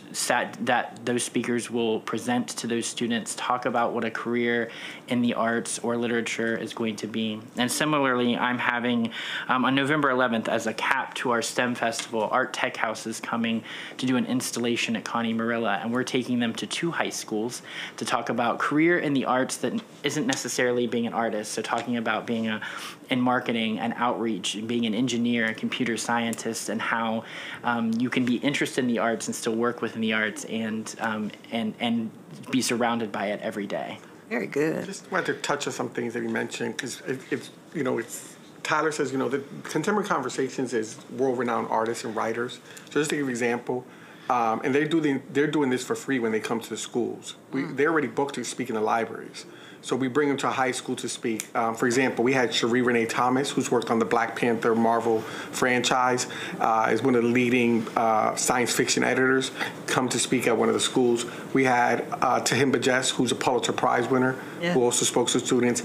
Karen Washington, who sustainability farmer. We had for Pride Month, we had Emmanuel Xavier, who just published his 3rd book, highly respected in the LGBTQ community, who talked about his poetry journey. Also talked about being one of the founders of the Vogue Ball House community. We also have Reggie Kabiko, who's worked in the DC metro area with teaching poetry and writing workshops. Brought them to the schools, and the students were just ecstatic, because it was not just about what these artists do and writers do, but how the careers that are available. Right. Cherie Rainey said it was interesting because after she spoke, she was mobbed. We had about 60 or 70 students at the high school, just not only for her beautiful journey as a writer, but they couldn't believe that someone of her stature was in front of them, right. Saying, look, these are opportunities for you. There's a couple of pieces that we've done just to highlight the last couple months. We just celebrated our Just for the Record, a vinyl festival, which is one day dedicated to all things record culture. But this year we expanded. We became the first library in the country to feature a DJ battle, a scratch battle, with DMC level DJs coming from the entire East Coast to compete. Oh my goodness. We had free workshops from everything from music production, songwriting. Wow. We had kids art classes upstairs in the BG branch. It was, even the CE, I think we have footage we just released of the CE actually was hanging out with one of the DJs at one point. Just enjoying, just couldn't believe that a library was doing this. I think that, people think of libraries in one way, right, and they forget that we offer all these things that are here. But the focus was on teens and kids. We're repeating something similar to that. We have MoComCom, which is one of the largest Comic-Cons in Montgomery County. But this year, through a state grant, we're doing Blurtino at MoComCom. Blurtino comes from the word blurred, black nerd, Nerdino for Latino nerd. So we're doing Blurtino at MoComCom. So we're going to have programs specifically targeting Black and Latino youth, particularly what's happening with teens in the county. As you know, those are populations that we want to speak to. So you're going to see some of that programming happening as part of MoComCom. And we're also about a month or 2 away from launching the first library in Maryland that has an all-electric outreach vehicle. Mm-hmm. And that was through a state grant. And that outreach vehicle is to bring library services to those areas that just may not be able to access the internet or may not be able to get to a library. And that's with my outreach team, which, by the way, we only have 4 programmers and 4 outreach professionals for the library. You can't tell based on all the things that you're saying. This is awesome. Oh my one thing that the CE, Anita, and the CEO have done is make sure that the folks that we have in the library system, I can honestly say that we probably have some of the most talented, educated librarians in the East Coast. I mean, Montgomery County is a highly respected library system. Mm-hmm. People know that our folks are. They bring a wealth of knowledge. Tyler was a former teen librarian at was it Frederick? Frederick. Yeah. So he comes and brings that experience to our county and has grown our teen programming exponentially.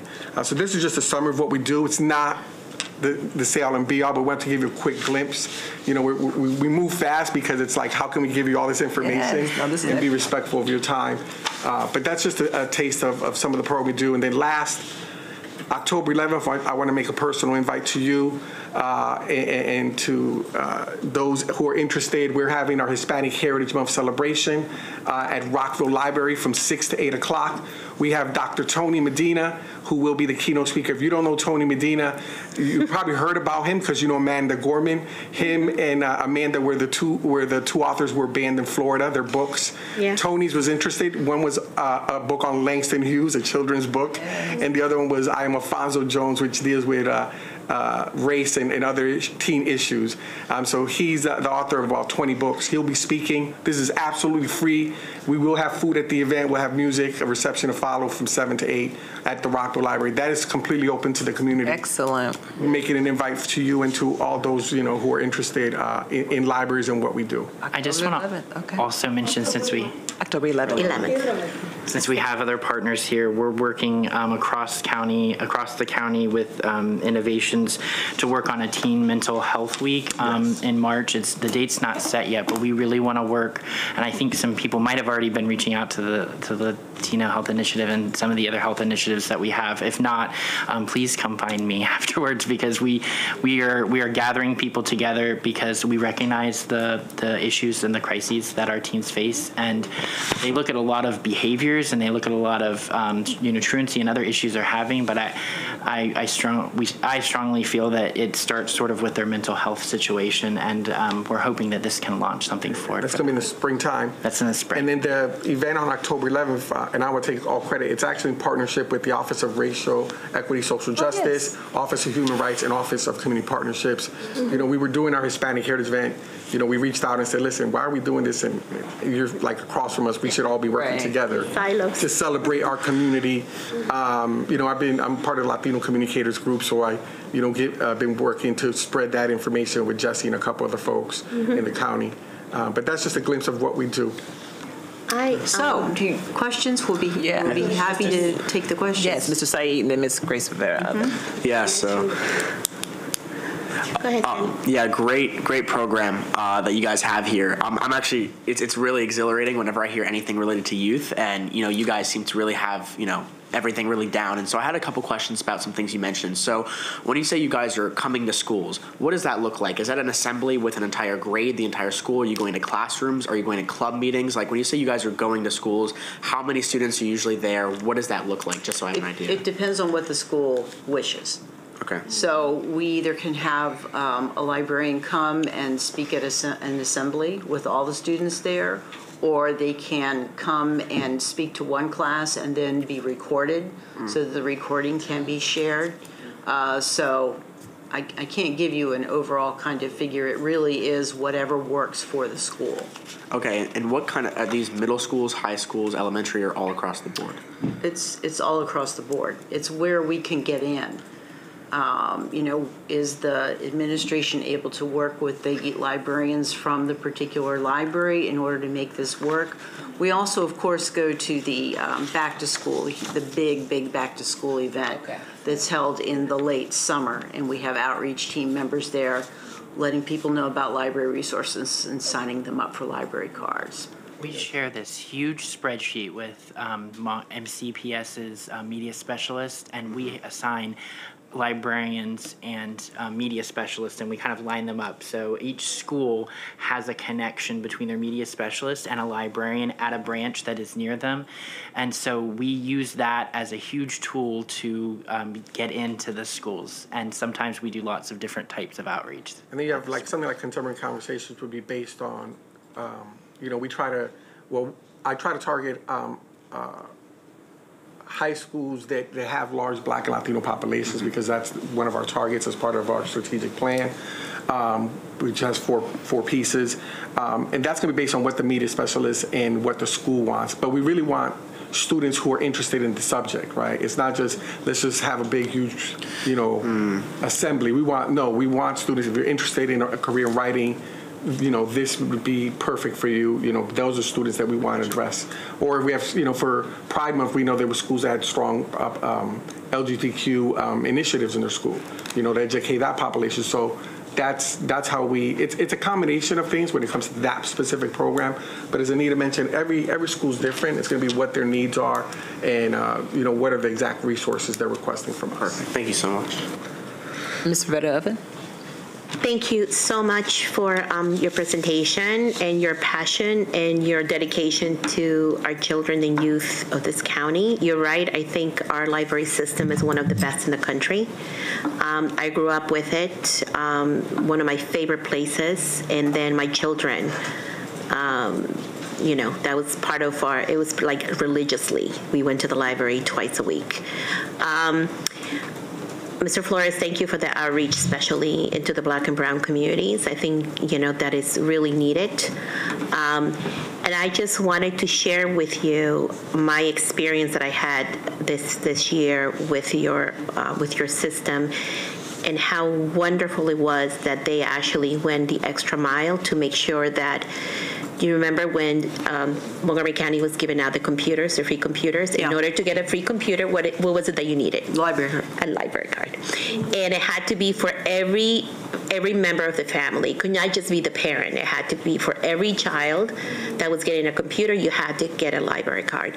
Where in my community and where my nonprofit works, there's a lack of Wi-Fi. So huge issue for Black and Brown communities in this area, so they could not access. And then some of them even had issues. Even if they could access it, language was an issue. We have, some of our parents cannot read even at a first grade level, so that was an issue. So just a lot of things. So we reached out to the Germantown Library. And we said, we have this population, we want to get them signed up. Mm-hmm. So we signed them up for the computers, but now we need the card. And they actually blocked the time for our families, and we actually got transportation from the trailer park and the Hamptons community. Mm-hmm. I don't know if you remember that. Oh, I remember it quite well. Yeah, we reached out to Ride On to arrange this so that we could transport the families over to the library in Germantown. So I just want to tell you, thank you for going the extra mile to ensure that our families felt included and welcomed. Mm-hmm. And not felt, like, okay, that's your problem. If you cannot get here, that is your problem. Sorry, right? Well, you want a computer or not, you go get it. Because it wasn't just about getting the card, but it was about feeling comfortable walking into your building. Mm-hmm. And that vulnerability that a lot of our families feel of not being able to do things on their own, but your welcoming staff, assuring them and validating them, hey, you're part of our community and we're going to treat you, in a supportive way, made the difference. And I want you to know that now my little people, especially in those communities, they are faithful visitors of their Germantown Library. Great. So I would love when this mobile comes around for you to put the Middlebrook community on your list, mm-hmm. and for you to put the Hamptons community on your list. And if you have any flyers you want to give out, there's not just the county hub, but there's other 7 hubs around the county that see these communities, and we work with these communities that are, traditionally not easy to, infiltrate and not easy to reach out, but who really could use these services. And especially that program that you have, the 1,000 books by mm-hmm. kindergarten, that is such a vital program in my opinion. And as you know, we started all-day pre-K in some schools. And you can tell the difference in kindergarten, the kids who had pre-K and the kids who did not, immediately on the first day of school. Yeah. So I hope, I don't know if that program is also in a bilingual way, but if it is, that is mm-hmm. wonderful. And we definitely have some families that we can refer to you. Great. But I just want to say thank you so much for having such an incredible staff who really, really sees the needs. You guys didn't say no. You were like, okay, let's work on this together and let's make it happen for these families. And we did, and now we have loyal followers of Montgomery County Public Libraries, which is, That's wonderful to hear. Yeah, so thank you so much. And thank you for the brain fuse. I had no idea this existed till today. How amazing BrainFuse is. As a teacher, you can go in and BrainFuse and create something that you can share a link with your class. You can create like a slide deck that has like flashcards in it. You can create pre-tests. It's an incredible resource. I hope that our MCPS gurus out there are able to share this with our staff, because we do have a large number of new teachers this year, especially in our elementary school community. And we also have quite a new librarians into the school system. That they're, this is their first year in MCPS. This is an amazing tool. Like, I'm even gonna make sure my niece takes advantage of this as well. And some of my moms who are trying to learn English and so on, I think this is absolutely wonderful. So thank you, and it's free. I mean, It's free. All our resources, I mean, this is one of many resources we have on our website, and I want to give kudos to our digital strategies team who works really hard to make sure our digital outlets are distributing some of this information, whether it's social media or the website. But you'd be surprised, how many folks go on our website and say, I did not know libraries did this, right? Yeah. And I think that, any way that we can work with you to, get that information out there, please let us know. Again, the website's a great resource because there's not just for searching for the books that you're looking for. Okay. And not all our books are printed. We also have a digital, I know. Yes. And some other offerings. So anyway, we can work with you to get that information out. Please let us know. Sure. It was so great to have you all come and speak with us. What you can do is, our point of contact in the board office is Mr. Ravel Fitzpatrick. And then he will help us to connect with the various departments in central office. Get it out. So thank you for being here. I just have, you don't have to give me the answer now. It can be in a follow-up email. I'm very interested to know your capacity, right? For example, the Help Now, the live online tutoring. What is your capacity? This is with BrainFuse. I mean, it is, the online help is provided by that particular resource. And I do not know. So it doesn't actually, so we don't have a specific capacity. There are certain times a day. Specifically, it's ranged to be after school until a certain time of the evening. So that in that case, there are some capacities in terms of when you can have live help. But they have, what BrainFuse does as a company is they have folks all over the entire country, right, working in these different centers, all vetted out and accredited to be online and helping. So what they do is you pop up, and it's just like almost like when you visit a store and you get that AI helper, only it's not AI.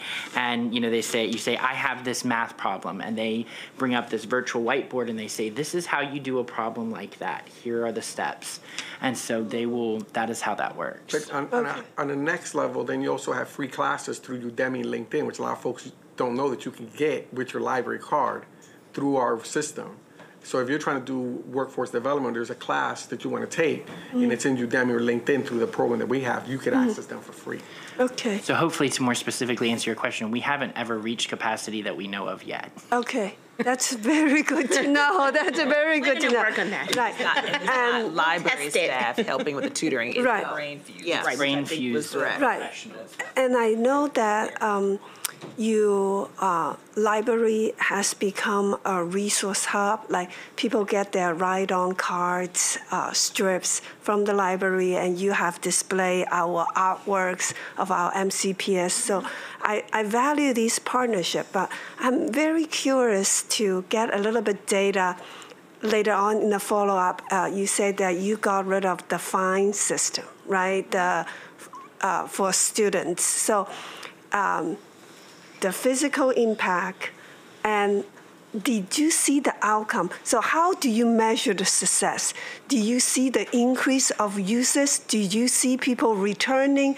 Because I'm interested to see how policy deliver the outcome. So there's a reason you remove that as a barrier, but what outcome did you did you get? Is there? I know that it has only been a year. Yeah, it hasn't been a very long time. The outcome that we were looking for was an increase in the use of our resources, increase in the circulation of the materials, and an increase in the number of people applying for library cards and using them, which is what we refer to as an active user, someone who actually engages with the library through their library card within a rolling calendar year. So I know that when library fines are removed, there is a concern. People will never bring the stuff back. They won't care. That has not been what was found. I mean, this was not a decision that we took lightly. The library board, the Montgomery County Library Board, was tasked with researching this. We're not the first library system to do it. There are many throughout the county, and I think that more here within the state of Maryland are moving towards removing library fines, because it's basically just a punitive measure that drives people away from the use of a service that they should be able to use. Now, in case you're wondering, if you don't return the materials and the materials that you have at home are worth more than $25, you're blocked from doing anything with the library. So there's that impetus to return the materials to the library. And we have not seen a huge increase in our loss rate. And I will remind you really that the use of a public library in terms of the borrowing and returning of materials is basically a social contract. Because anyone can walk into any of our buildings, take anything, and walk out with it. Right. So it's really good to hear this, and I would like to know how it's working and, its impact. In our public school systems, we also have student obligations. That can be many things. In the past, it can be AP tests, funds, or other library books can be one of those obligations. So it will be interesting. I'm trying to see the implication, your programming, and that can inform best practices in the field. Anecdotally, and I know this isn't putting numbers in front of your face, but anecdotally, I have seen for myself in branches the number of young people who come in and say, my parents will let me get books now or check books out because there's no reprisal, right? That we had parents who were saying, no, you can't check it out because I don't know if I can bring it. I can make sure it comes back. And so I know that's anecdotal, not statistical, but anecdotally, I have seen that over and over and over again, where we have families who may not be able to afford fines be more likely to let their young folks take things out if they know they don't have to pay them. As part of strategic plan, we are, kudos to our the other AD that I work with and that works for Anita, James Donaldson. He's developing a data department. We've just added new data staff who are working on crunching all the numbers so that we have a big picture view of how we're meeting our strategic plan, and that's in the works. So when you want those numbers, we will have them in terms of how that's influencing our system, not just from that initiative, but other initiatives. Yeah. Thank you. Appreciate it. Then we're going to go to Ms. Grace Rivera. Oh, your light is just on. I'm so sorry. Okay. Yeah, no. Thank you. I got too excited. No, thank you. We Thank really you for being appreciate. here. Yes, we appreciate you coming today and supporting our mission of ensuring that our students are not only academically prepared, but they have the creative problem-solving skills as well as they are socially and emotionally prepared to be able to go on beyond high school to either college or their career. And you're showing that in all the many things that you do. So I'm so glad that you were able to come and share all the resources that you're providing to our families. And if there's anything that you want to forward to us, please, again, you have Mr. Fitzpatrick's email. And then we have October 11th from 6 to 8, Rockville Library in our head to come. And you all have Montgomery County Library cards, correct? Absolutely. Absolutely. Yes. Okay. My wind-up question every Yes, yes. And if you have any further questions for us, Mr. Ravel can pass on our information. And you know what? And if you are able to forward this document to us so that we can put it online, it would be a great resource for our parents to be able to access this information. Anything you can do to help us get the word out? Yes. Well, you know what? You just did it today, right? Millions of viewers are watching. as we like to think. No, thank you so much for your Right, time. thank you very much for welcome. your time. We appreciate it. Absolutely. No, don't apologize. No, Mr. Flores. totally understand. And at this time, we're going to call to the table Miss Khadijah Barclay and I'm going to try to pronounce Samiksha Sapkota. You can correct. Please help me when you come to the table. We're going to hear about George B. Thomas Saturday School, as well as the Asian American Health Initiative, and then the Recovery and Academic Programming. Right. So we'll go ahead and we'll get started with Ms. Barclay. Sure, good. I guess it's afternoon now. I think it is Morning, now. maybe. Yes. My name is Khadijah Barclay, and I am really excited to be here, so thank you so much for the invitation. The first topic we'll talk about is, of course, the George B. Thomas Senior Learning Academy is a nonprofit organization, and our signature program is Saturday School. We've been providing mentoring and tutoring services for the students and families of Montgomery County for over 30 years. So we started in 1986 as an initiative of the Mu chapter of Omega Psi Phi fraternity. There was a call to action from the then NAACP, and they asked local fraternities and sororities to come up with activities to support literacy and math achievement for Black and brown students in Montgomery County. And that mission has not changed over these many years. You can see there, you have a folder that has our flyers, but I also provided for you kind of like an overview of all of our programs and services. But what happens on Saturday mornings is parents can go to our website or receive flyers and registration forms from their schools, come to one of our 8 physical locations or our 1 virtual location, and they receive, in the physical locations, breakfast from 8 o'clock until 8:30.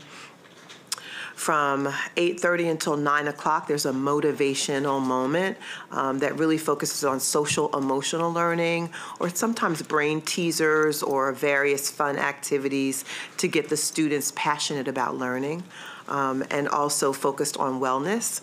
And then from 9 o'clock until 11 o'clock, the students get an opportunity to have an additional hour with English language arts curriculum and an additional hour with math curriculum. Our curriculum is aligned with Montgomery County Public Schools, so what they learn Monday through Friday, we support and extend on Saturday mornings. So last year was kind of an anomaly.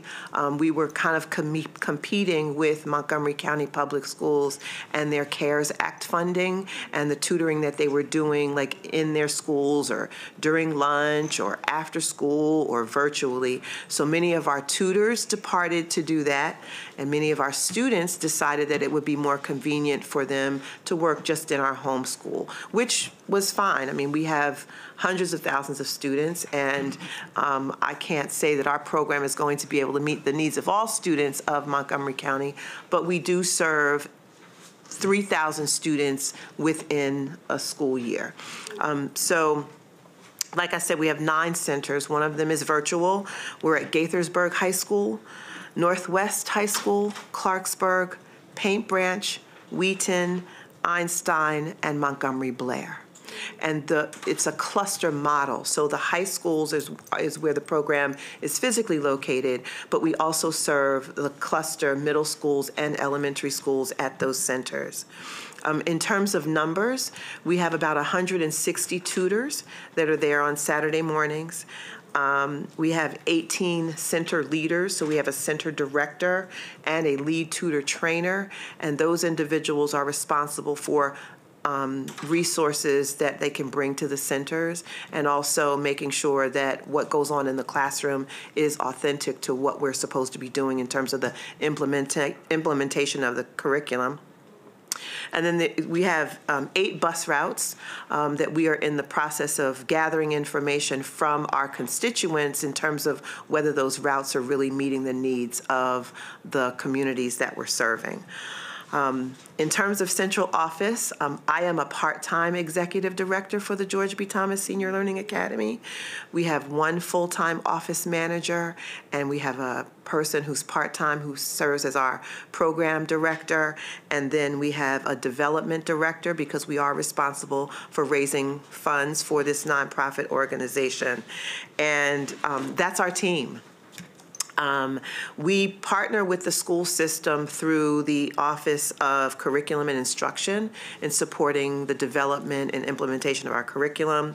I live in the Office of Student Support and Wellbeing. That's where my office lives. We work with the Office of Shared Accountability in terms of our receiving data about our students, and they do our evaluation every so many years.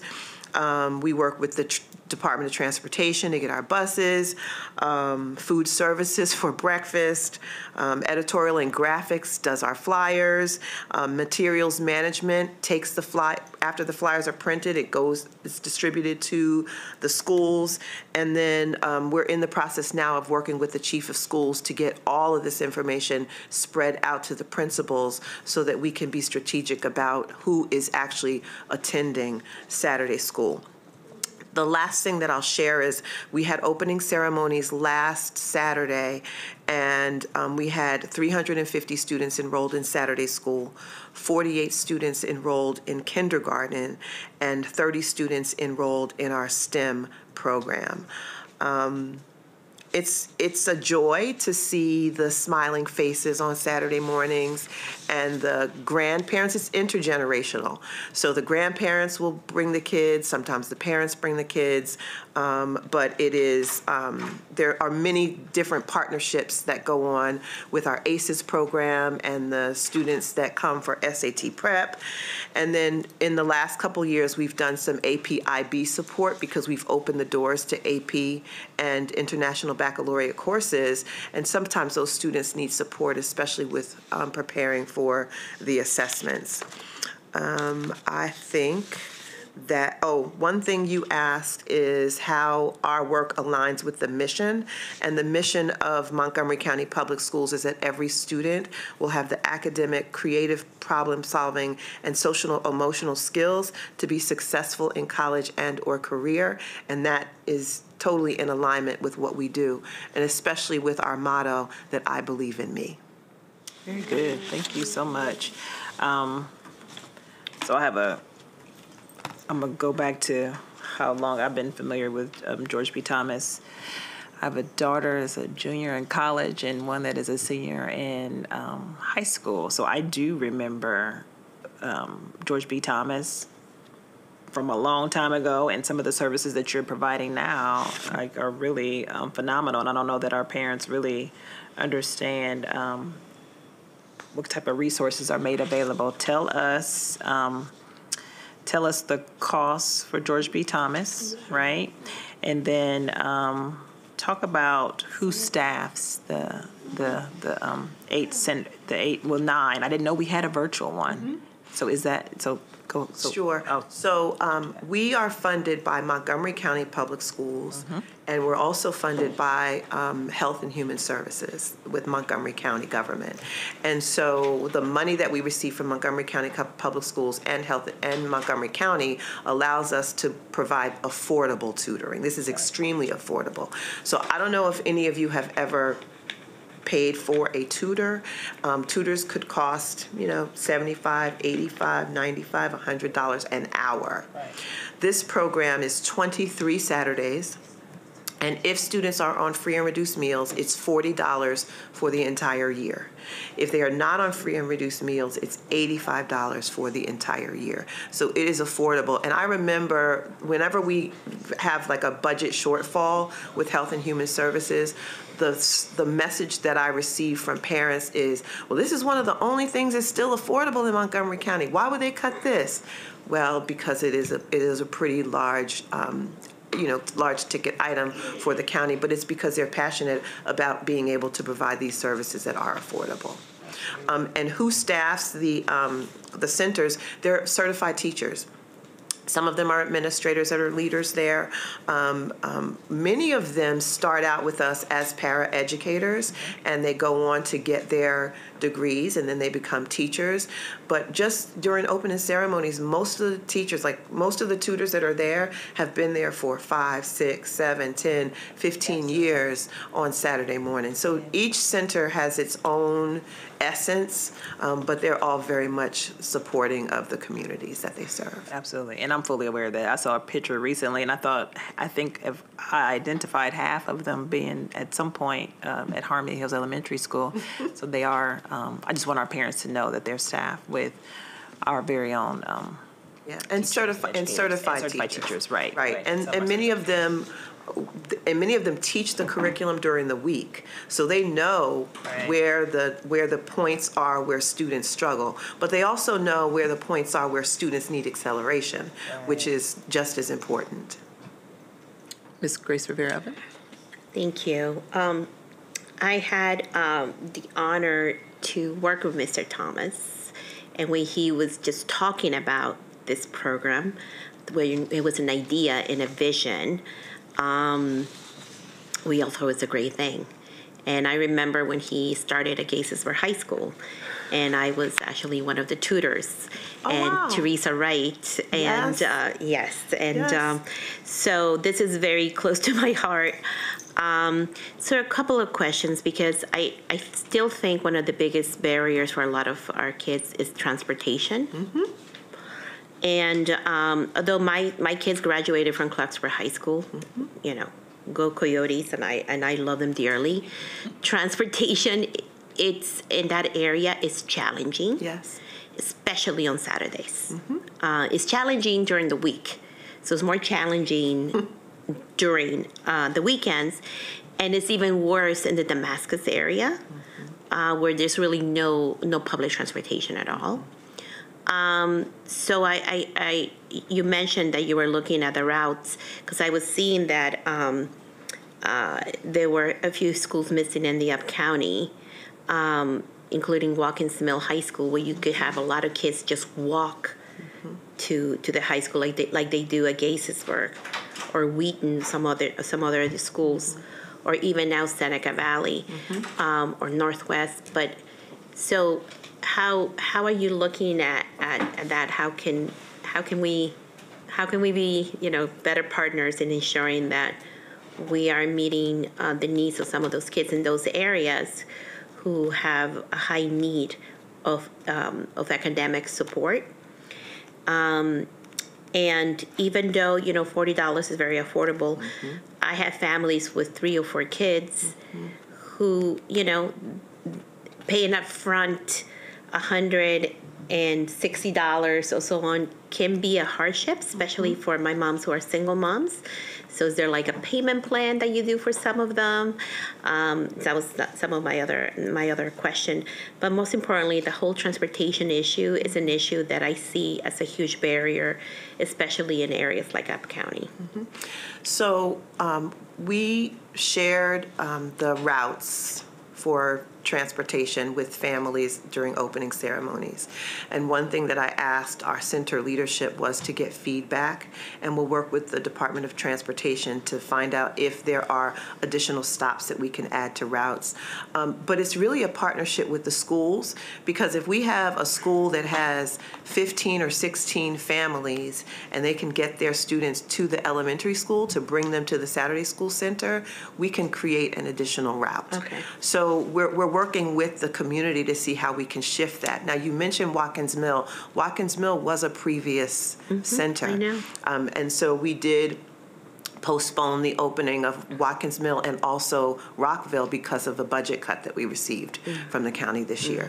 So as we, restore that funding and or raise funds, we'll reopen those centers. But transportation is something that we're keeping our eye on in terms of, but we didn't have transportation at all of our centers previously. No, I know. The previous administration said, you need transportation, open it up for everyone. And I was like, okay, well, we'll do do it. And so we're blessed to have it, but we are very much looking at where the need is. So, is there a list, and maybe this is for MCPS as well, a list of where those bus stops are to transport, to make the travel from those bus stops to these centers? We have bus routes, yes. We do have those.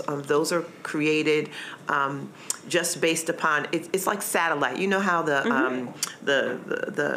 gifted and talented programs, they do the satellite. It's satellite stops. But I want to be more strategic about the numbers of students and where the need is more, because if you have stops where no one's coming, let's shift that stop to where students actually and I think the staff knows where I'm going with my question. I'm going to specifically ask about certain routes in Neab County, including the Middlebrook community and the Hamptons community and the Cider Mill community, and some of those to see, where. So I think those would be Northwest. Is that correct? That was Northwest High School? It would be Seneca, Clarksburg, and Northwest. Okay. Thank you. And if I can just very quickly share about the Recovery and Academic Program, or did you want me to you can. I think Ms. Jang had a quick question. Sure. Question. So thank you for being here, Ms. Barkley. You're welcome. Clarify some numbers. So actually, you have Magruder High School as a site before, a few years back. We did. And that one closed down? It did, yes. Okay. All right. So because I saw that in action. We did previously, yes. Okay. All right. So right now you just opened for this semester. You say 355 students. 350 students were enrolled in the Saturday school during opening ceremonies on Saturday. But that's not including the 45 kindergarten students. No, that's not including. Okay, and then how many in your STEM program? 30 currently. 30 in the STEM program. Okay, and the test prep, those open up later on, or how does that? The first tutoring session is September 30th. Okay. So currently this is registration time. Okay. So we should have at least 1,500 students by September 30th. So it's my email is probably populating now with people who are enrolling. Right. But we look to serve between 2,500 and 3,000 students during the course of the year. During the course of Yes. Okay. And I can provide specific, more specific numbers for you. The Office of Student Support and Wellbeing is requesting from me now to know how many students were in attendance last year from every school in Montgomery County. Right. And we'll be providing that same number this year as well, those same numbers this year as well. That is terrific. And also, how many bus routes you have? I understand it's satellite, right? But how many do you run? You are in 8 high schools right now. How many bus routes? I believe that there are 9 bus routes. I think Wheaton has 2, and every other center, it might be 9. Wheaton has 2, and I believe Springbrook has 2. But every other center has 1 bus route. Okay. All right. Thank you. It's really helpful for me to understand the scale.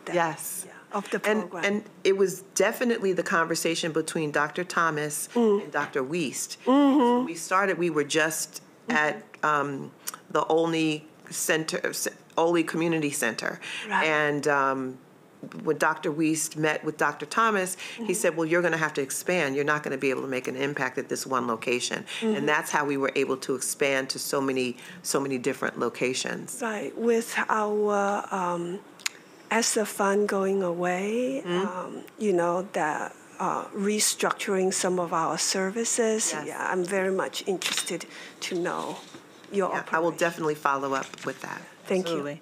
And then can you just let our families know there's not a set time when you have to register, that if they want to sign up this upcoming Saturday, that they're able to do that? It's ongoing throughout the year. It's open enrollment, and the cost is the same. So you get more bang for your buck if you start now, but if you enroll in April, the cost is the same. So, All right. And then can you do me a favor? Can you let the board know when you have your opening and closing ceremony. I will. In the past, we've been able to come to see, you know, our families and see what that looks like. And at the end, be able to, at the end, usually what happens, do you allow students or families to share out what their experience was like? I think it's really important that people hear what the students are saying. And then and correct me if I'm wrong, some of the students that have gone through George B. Thomas come back to help with tutoring sometimes as well. And we have volunteers, so we have current students that participate for SSL hours, student support SSL hours, and volunteers are really what keeps our numbers lower. So we have 3,000 students, 9 locations, and so we only have 160 some teachers and staff members. So our volunteers really help with the pullouts. And if a teacher is trying to do, one lesson and there are students that need acceleration and there are students that need support, the volunteers really make a difference in the classroom. Now, how do the students know that they can volunteer for George B. Thomas or any volunteers? The center directors reach out to the schools and recruit volunteers. I think we need to talk. I actually know a community group that is student tutors. They are looking for tutees. Maybe there's a partnership that we can form. Will we email one another about Absolutely. that? Perfect. Recovery and academic. Yes, you can do, yep, go ahead. Okay, so the Recovery and Academic Program is the other program that I supervise. That program is specifically for students who suffer or have suffered from a substance use disorder. So you were mentioning earlier about our attendance challenges. Many students that suffer from a substance use disorder, they're not going to school, they're not participating in life really. And so students that go to treatment for a substance use disorder and successfully complete that treatment, they're able to come, they have an opportunity to come to the Recovery and Academic Program during the course of the day rather than returning to their home school. So they do their graduation requirements through Edmentum, which is an online platform, and we have retired teachers and current teachers that are there to help them with their academic program. And it's a partnership through Shepherd Pratt. And so we have recovery specialists, a care coordinator who coordinates services for the students. So a day in RAP looks like the students have bus transportation, a specialized route that will come nearby their home, pick them up, bring them to RAP. They have breakfast. We have learning sessions throughout the day where they work in cubbies on their Edmentum courses, and then we also have recovery groups during the day. I create academic goals, or me and my team, we create academic goals for the students, and the recovery specialists create recovery goals for the students as well, and I communicate with the home school. So if a student is involved in the Recovery and Academic Program, they're still enrolled in their home school, but they take their courses through Edmentum.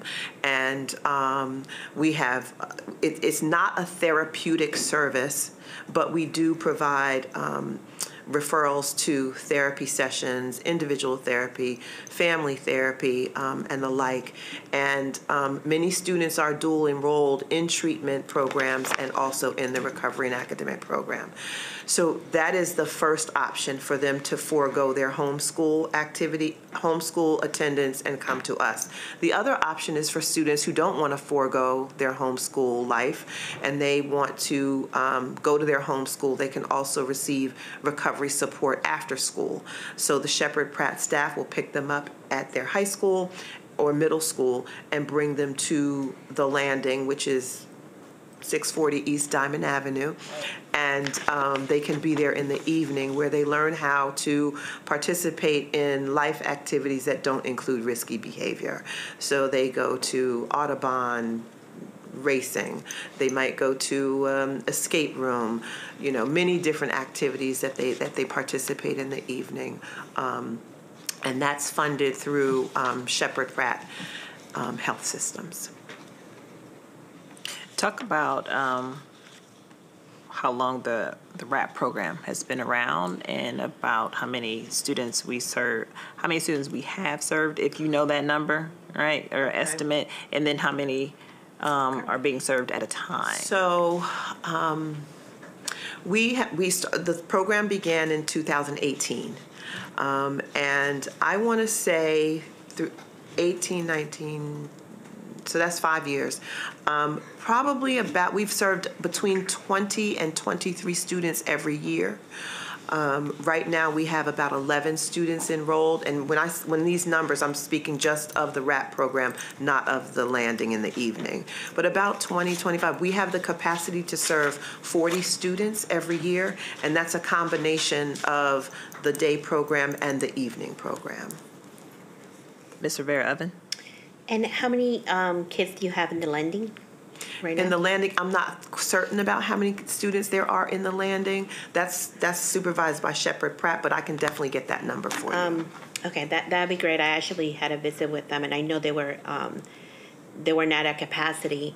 And one of the things that concerns me, not just as a board member, but also as a citizen of this county, is that in order to be able to get into these programs, you have to be coming out of recovery,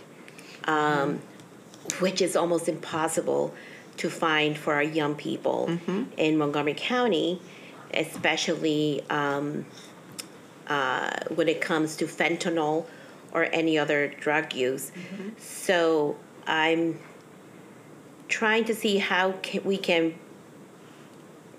synergize behind first coming to the fact that we have an issue with fentanyl. Yes, we and although I love the Narcan training, that is not the solution, because then we need to do something after that, right?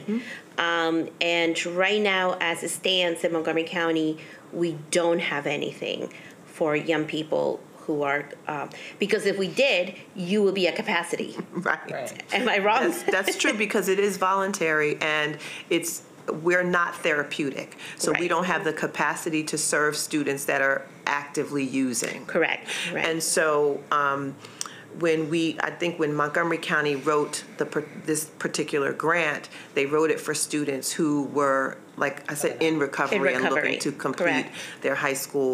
But I certainly agree with you. Yeah. There is definitely a need. And just to give an idea to those who are watching, there are certain programs that are private for recovery, but they're costly, and they're not available mainly to our Black and brown kids.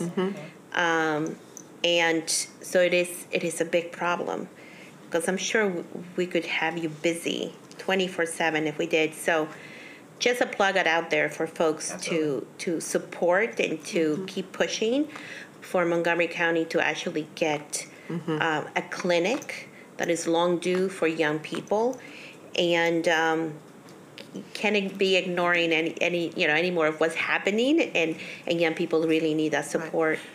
And what I would like to share is when students come to us and they're not ready, we do refer them to many different Sandstone, Embark. There are many different resources that are available. Like you said, they are expensive, and you definitely many times need health insurance and the right health insurance. Correct. So there are some barriers that are in place, but we do make significant referrals. And even for our students that are currently enrolled, if they have challenges, we continue to make referrals to treatment programs for them.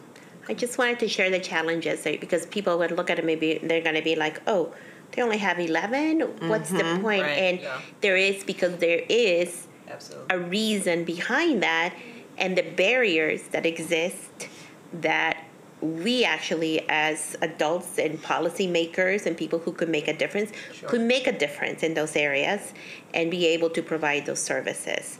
So I don't want it to be a reflection on the program, because the program is wonderful. Yes. Excellent. And the stuff that you do, the support that you do, the day program and the evening program are amazing. I met some of the young people who literally this program in a lot of cases saved their lives. They say it all the time, yes. So for me, it's like, okay, how can we ensure that we are doing that with other young people that might not have those resources, right? But who are just in great need of that support.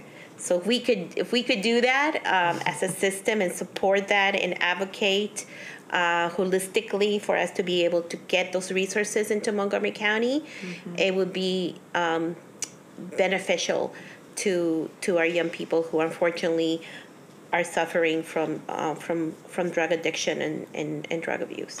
Yes. Thank you. Ms. Yang, did you have a? Okay. Mr. Said? Okay. No. Okay. Thank you so much for coming. If it's okay, I'm going to depart because my students are there. Absolutely. No, we've kept you long enough. Thank you so much. Past our time. Absolutely. Thank you. Ms. Sakota, thank you for being so patient. Thank you. Yes, looking forward to hearing your conversation and sharing with us about the Asian American Health Initiative. Absolutely. So my name is Samiksha Sapkota, and I'm with the Asian American Health Initiative, also known as AAHI. I'm the Behavioral Health Coordinator there, and I also coordinate the internship program and had the opportunity to work with the Summarize students, which was what an honor, very bright students. So in terms of our mission, so our mission is to improve the health and wellness of Asian American community in Montgomery County by applying equity, community engagement, and data-driven approaches.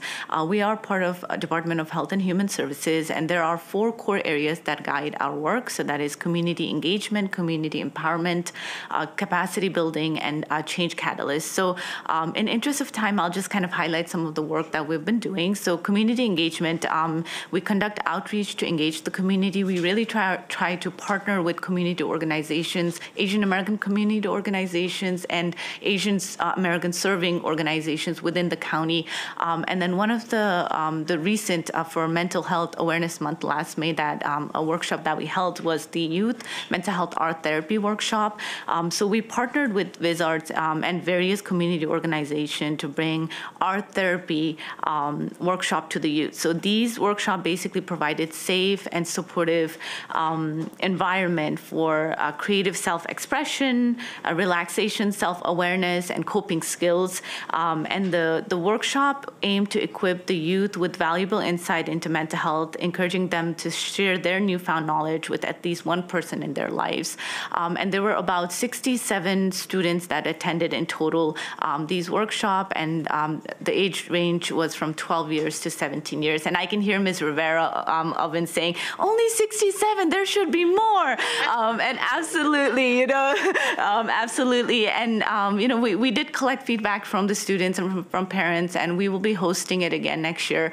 It does come with challenges. There's a little bit of funding challenges. There's a little bit of parents are not really willing to, when we talk about mental health, it's a very stigmatized topic in the Asian American population, in community in general, but Asian American community, saving the face and so on. So this is something, we had great feedback, and we're going to continue pushing for it for next year as well, and continue to empower and engage the community to take part in this as well. In terms of capacity building, we create a lot of models and tools to demonstrate promising practices, and one of them is the photo novels that I shared with you. I shared the English version, but we have 6 of them, and they're all translated into Chinese, Korean, Vietnamese, and Hindi. And if there's any community that wants to work in translating them, we provide technical support there as well. Especially the blue one, More Than Stress, and the red one, Growing Together. We actually, it's not just a story that talks about mental health, but we actually had a focus group. For the blue one, we had youth actually come in to the table, and we used their words to actually narrate the story. For the red one, the Growing Together, we actually had the parents and the youth, in the room together. There was a lot of conflicts, and we extracted that and turned that into a story. So we've had a lot of principals ask for these photo novels that we've shipped. We do it free of cost, of course, for the community, and a lot of therapists' office, a lot of support groups, a lot of workshops. They use these photo novels to kind of lead their programming and have that conversation, start that conversation as well. So that's kind of like the highlights of it. And then I also wanted to talk about the recent for Suicide Prevention Month. We held a 988 workshop. So it's important, right? Like there's a lot of resources that's out there, but how do you access it, and how do we encourage and empower the community to actually access it? So the 988 workshop, what we did was we partnered again with the community partners.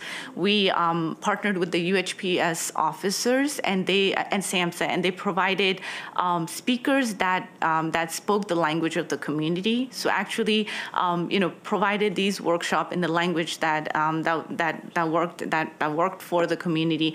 Very great engagement. We had about 4 to 5 community organizations that were on board for this. I believe we had over 300 total participants in these workshops. So our, I think, core strength within AHI is working with the community, trying to empower them, trying to engage with them. We don't provide direct services, but we've been providing grant for last 2 years for some of these communities to provide the services as well. And then for October, we're working again with the community and PHS officers for National Substance Abuse Prevention Month, talking about some of the needs either for seniors and for youth as well, and then providing the naloxone training there as well. So that's kind of the highlight of it. Michelle. Thank you for being here. I have a clarifying question. Sure. You mentioned that you don't provide direct services. Is it because of funding issues? Because I don't see you in our schools, not in our bridges to wellness or in our wellness centers. But I know the need is out there. We have heard student testimonies, and I think you have done a great deal in the community trying to destigmatize mental health issues. But I'm trying to understand the direct service piece. Yeah, so when we are invited to schools, we go there, health fairs and things like that. We have service connections and service navigation. So if somebody calls us, we provide the language support. We kind of dig deeper into what the process looks like. So we have somebody allocated to support with that. But when I say direct service, we don't do anything clinical, or we don't have therapists in our offices that serves the community. How can we be stronger partners? I know about AAHI, I do, but I also know that not a lot of people, know or utilized the service that you can provide. How can we be better partners? Yeah, I think the conversation such as this does help. I think a lot of organizations are still not aware of us. So just I know we're doing our best in terms of outreach, but I think just sharing the information helps. Just inviting us to these health fairs, these mental health weeks, those kind of events really helps. If there's any kind of opportunity to partner on workshops such as the art therapy workshop, because they are Montgomery County students, I think that that opportunity and just like capitalizing on that would be helpful, and even technical support, like providing us with some guidance on and opportunities on where the programs are. I think those would be helpful as well. Okay. Yeah, and then I also know funding is a huge issue. I know that it was 2 years ago during the pandemic. You have a $1 million grant for the community, and over 70 organizations apply. And that just speaks about the need of the community and the limitation of fundings that we are facing. Yeah. Ms. Rivera-Evans. First of all, thank you so much. I had the pleasure of seeing both the African American, the Asian American Health Initiative be born from the beginning, and we always, at least with the Latino Health Initiative, have had such a great relationship with both health programs. And but I also think it's important to understand a little bit the logistics of the initiatives, because although they are part of HHS, they each have a board that kind of sets the goals and the mission of the different initiatives on how they're going to, and the whole point I think of having them separately was because each population knows what is needed and how they're going to target those issues. Now, you guys have a bigger challenge, I always said, because at least with the Latino Health Initiative, we have a common language. At least we have that. With the Asian American Health Initiative, you guys have so many different populations that you bring together. And I always thought that was, quite challenging, as my colleague Ms. Yang said. But you still somehow managed to be able to find common ground in certain areas. And I know mental health has always been one of those. And suicide rates among young Asian Americans, it's one of those, and hypertension, and other areas. So thank you for the work that you're doing. But to Ms. Yang's point, and you don't have to be diplomatic, but what is it? How can we support you? To do better, because just as the Latino community is very shy about asking for services or even asking for evaluations, for their children, if they need IEPs and so on, they're very shy about it. They're just happy they're here. They're happy they're part of the system, right? So it's a different relationship that we have to have with certain communities. How can we help you to do a better job? Since we are the communications and engagement committee, to be able to engage better with, especially with the Asian American population? Yeah, I think it's one of those questions, and as you said, I don't want to be diplomatic. It's something that I can certainly talk to my managers about and get back. But I think just the openness, just bringing us to the table, I think that's very important. Just hearing the voices. A lot of times, the suicide rates are high, but then it's not always discussed in the Asian American communities, right? I think if there's an opportunity, just have us be represented as well. I think that's the main thing. And then in terms of anything more, I can certainly get back on that. No, thank you so much. We appreciate the conversation, and as you said, the intent was to ensure that if our community, if our families, if our students were not aware of the Asian American Health Initiative, that they would be made aware by us speaking and talking with you today. You have some really great pamphlets that we'll try to figure out how we can get them to our families, because I was flipping through, this is a graphic novel, and this is something that our students typically gravitate towards, when they can see and read and kind of put it all together. Were you able to be a part of our back to school fair this year? And maybe that's something that we can look into next year. I know we have a variety of community partners, but maybe we can figure out how to get you out in front of our families at the beginning of the year, and that way they can get information and see what services you provide and how they can go about accessing that. I mean, that's just one way. And then you can have your materials there to pass out. But so what we'll do is we'll put your information, if you can send anything that you have that you would want us to be able to put on our board docs so that our community can go and access. And that way, if there are students, maybe we can work through Sammy, Mr. Saeed, to let our students know that there's information available for them to access. Yeah, you've been so patient, so thank you for sticking it out with us. We do really appreciate you and all of our community partners. We are just really going to make sure that not only do we continue to elevate, but that we value the voices of our community partners. We want all of our families to know what's out there and to be able to access that. And we said it, or I'll say this, education is everybody's business. That's my belief.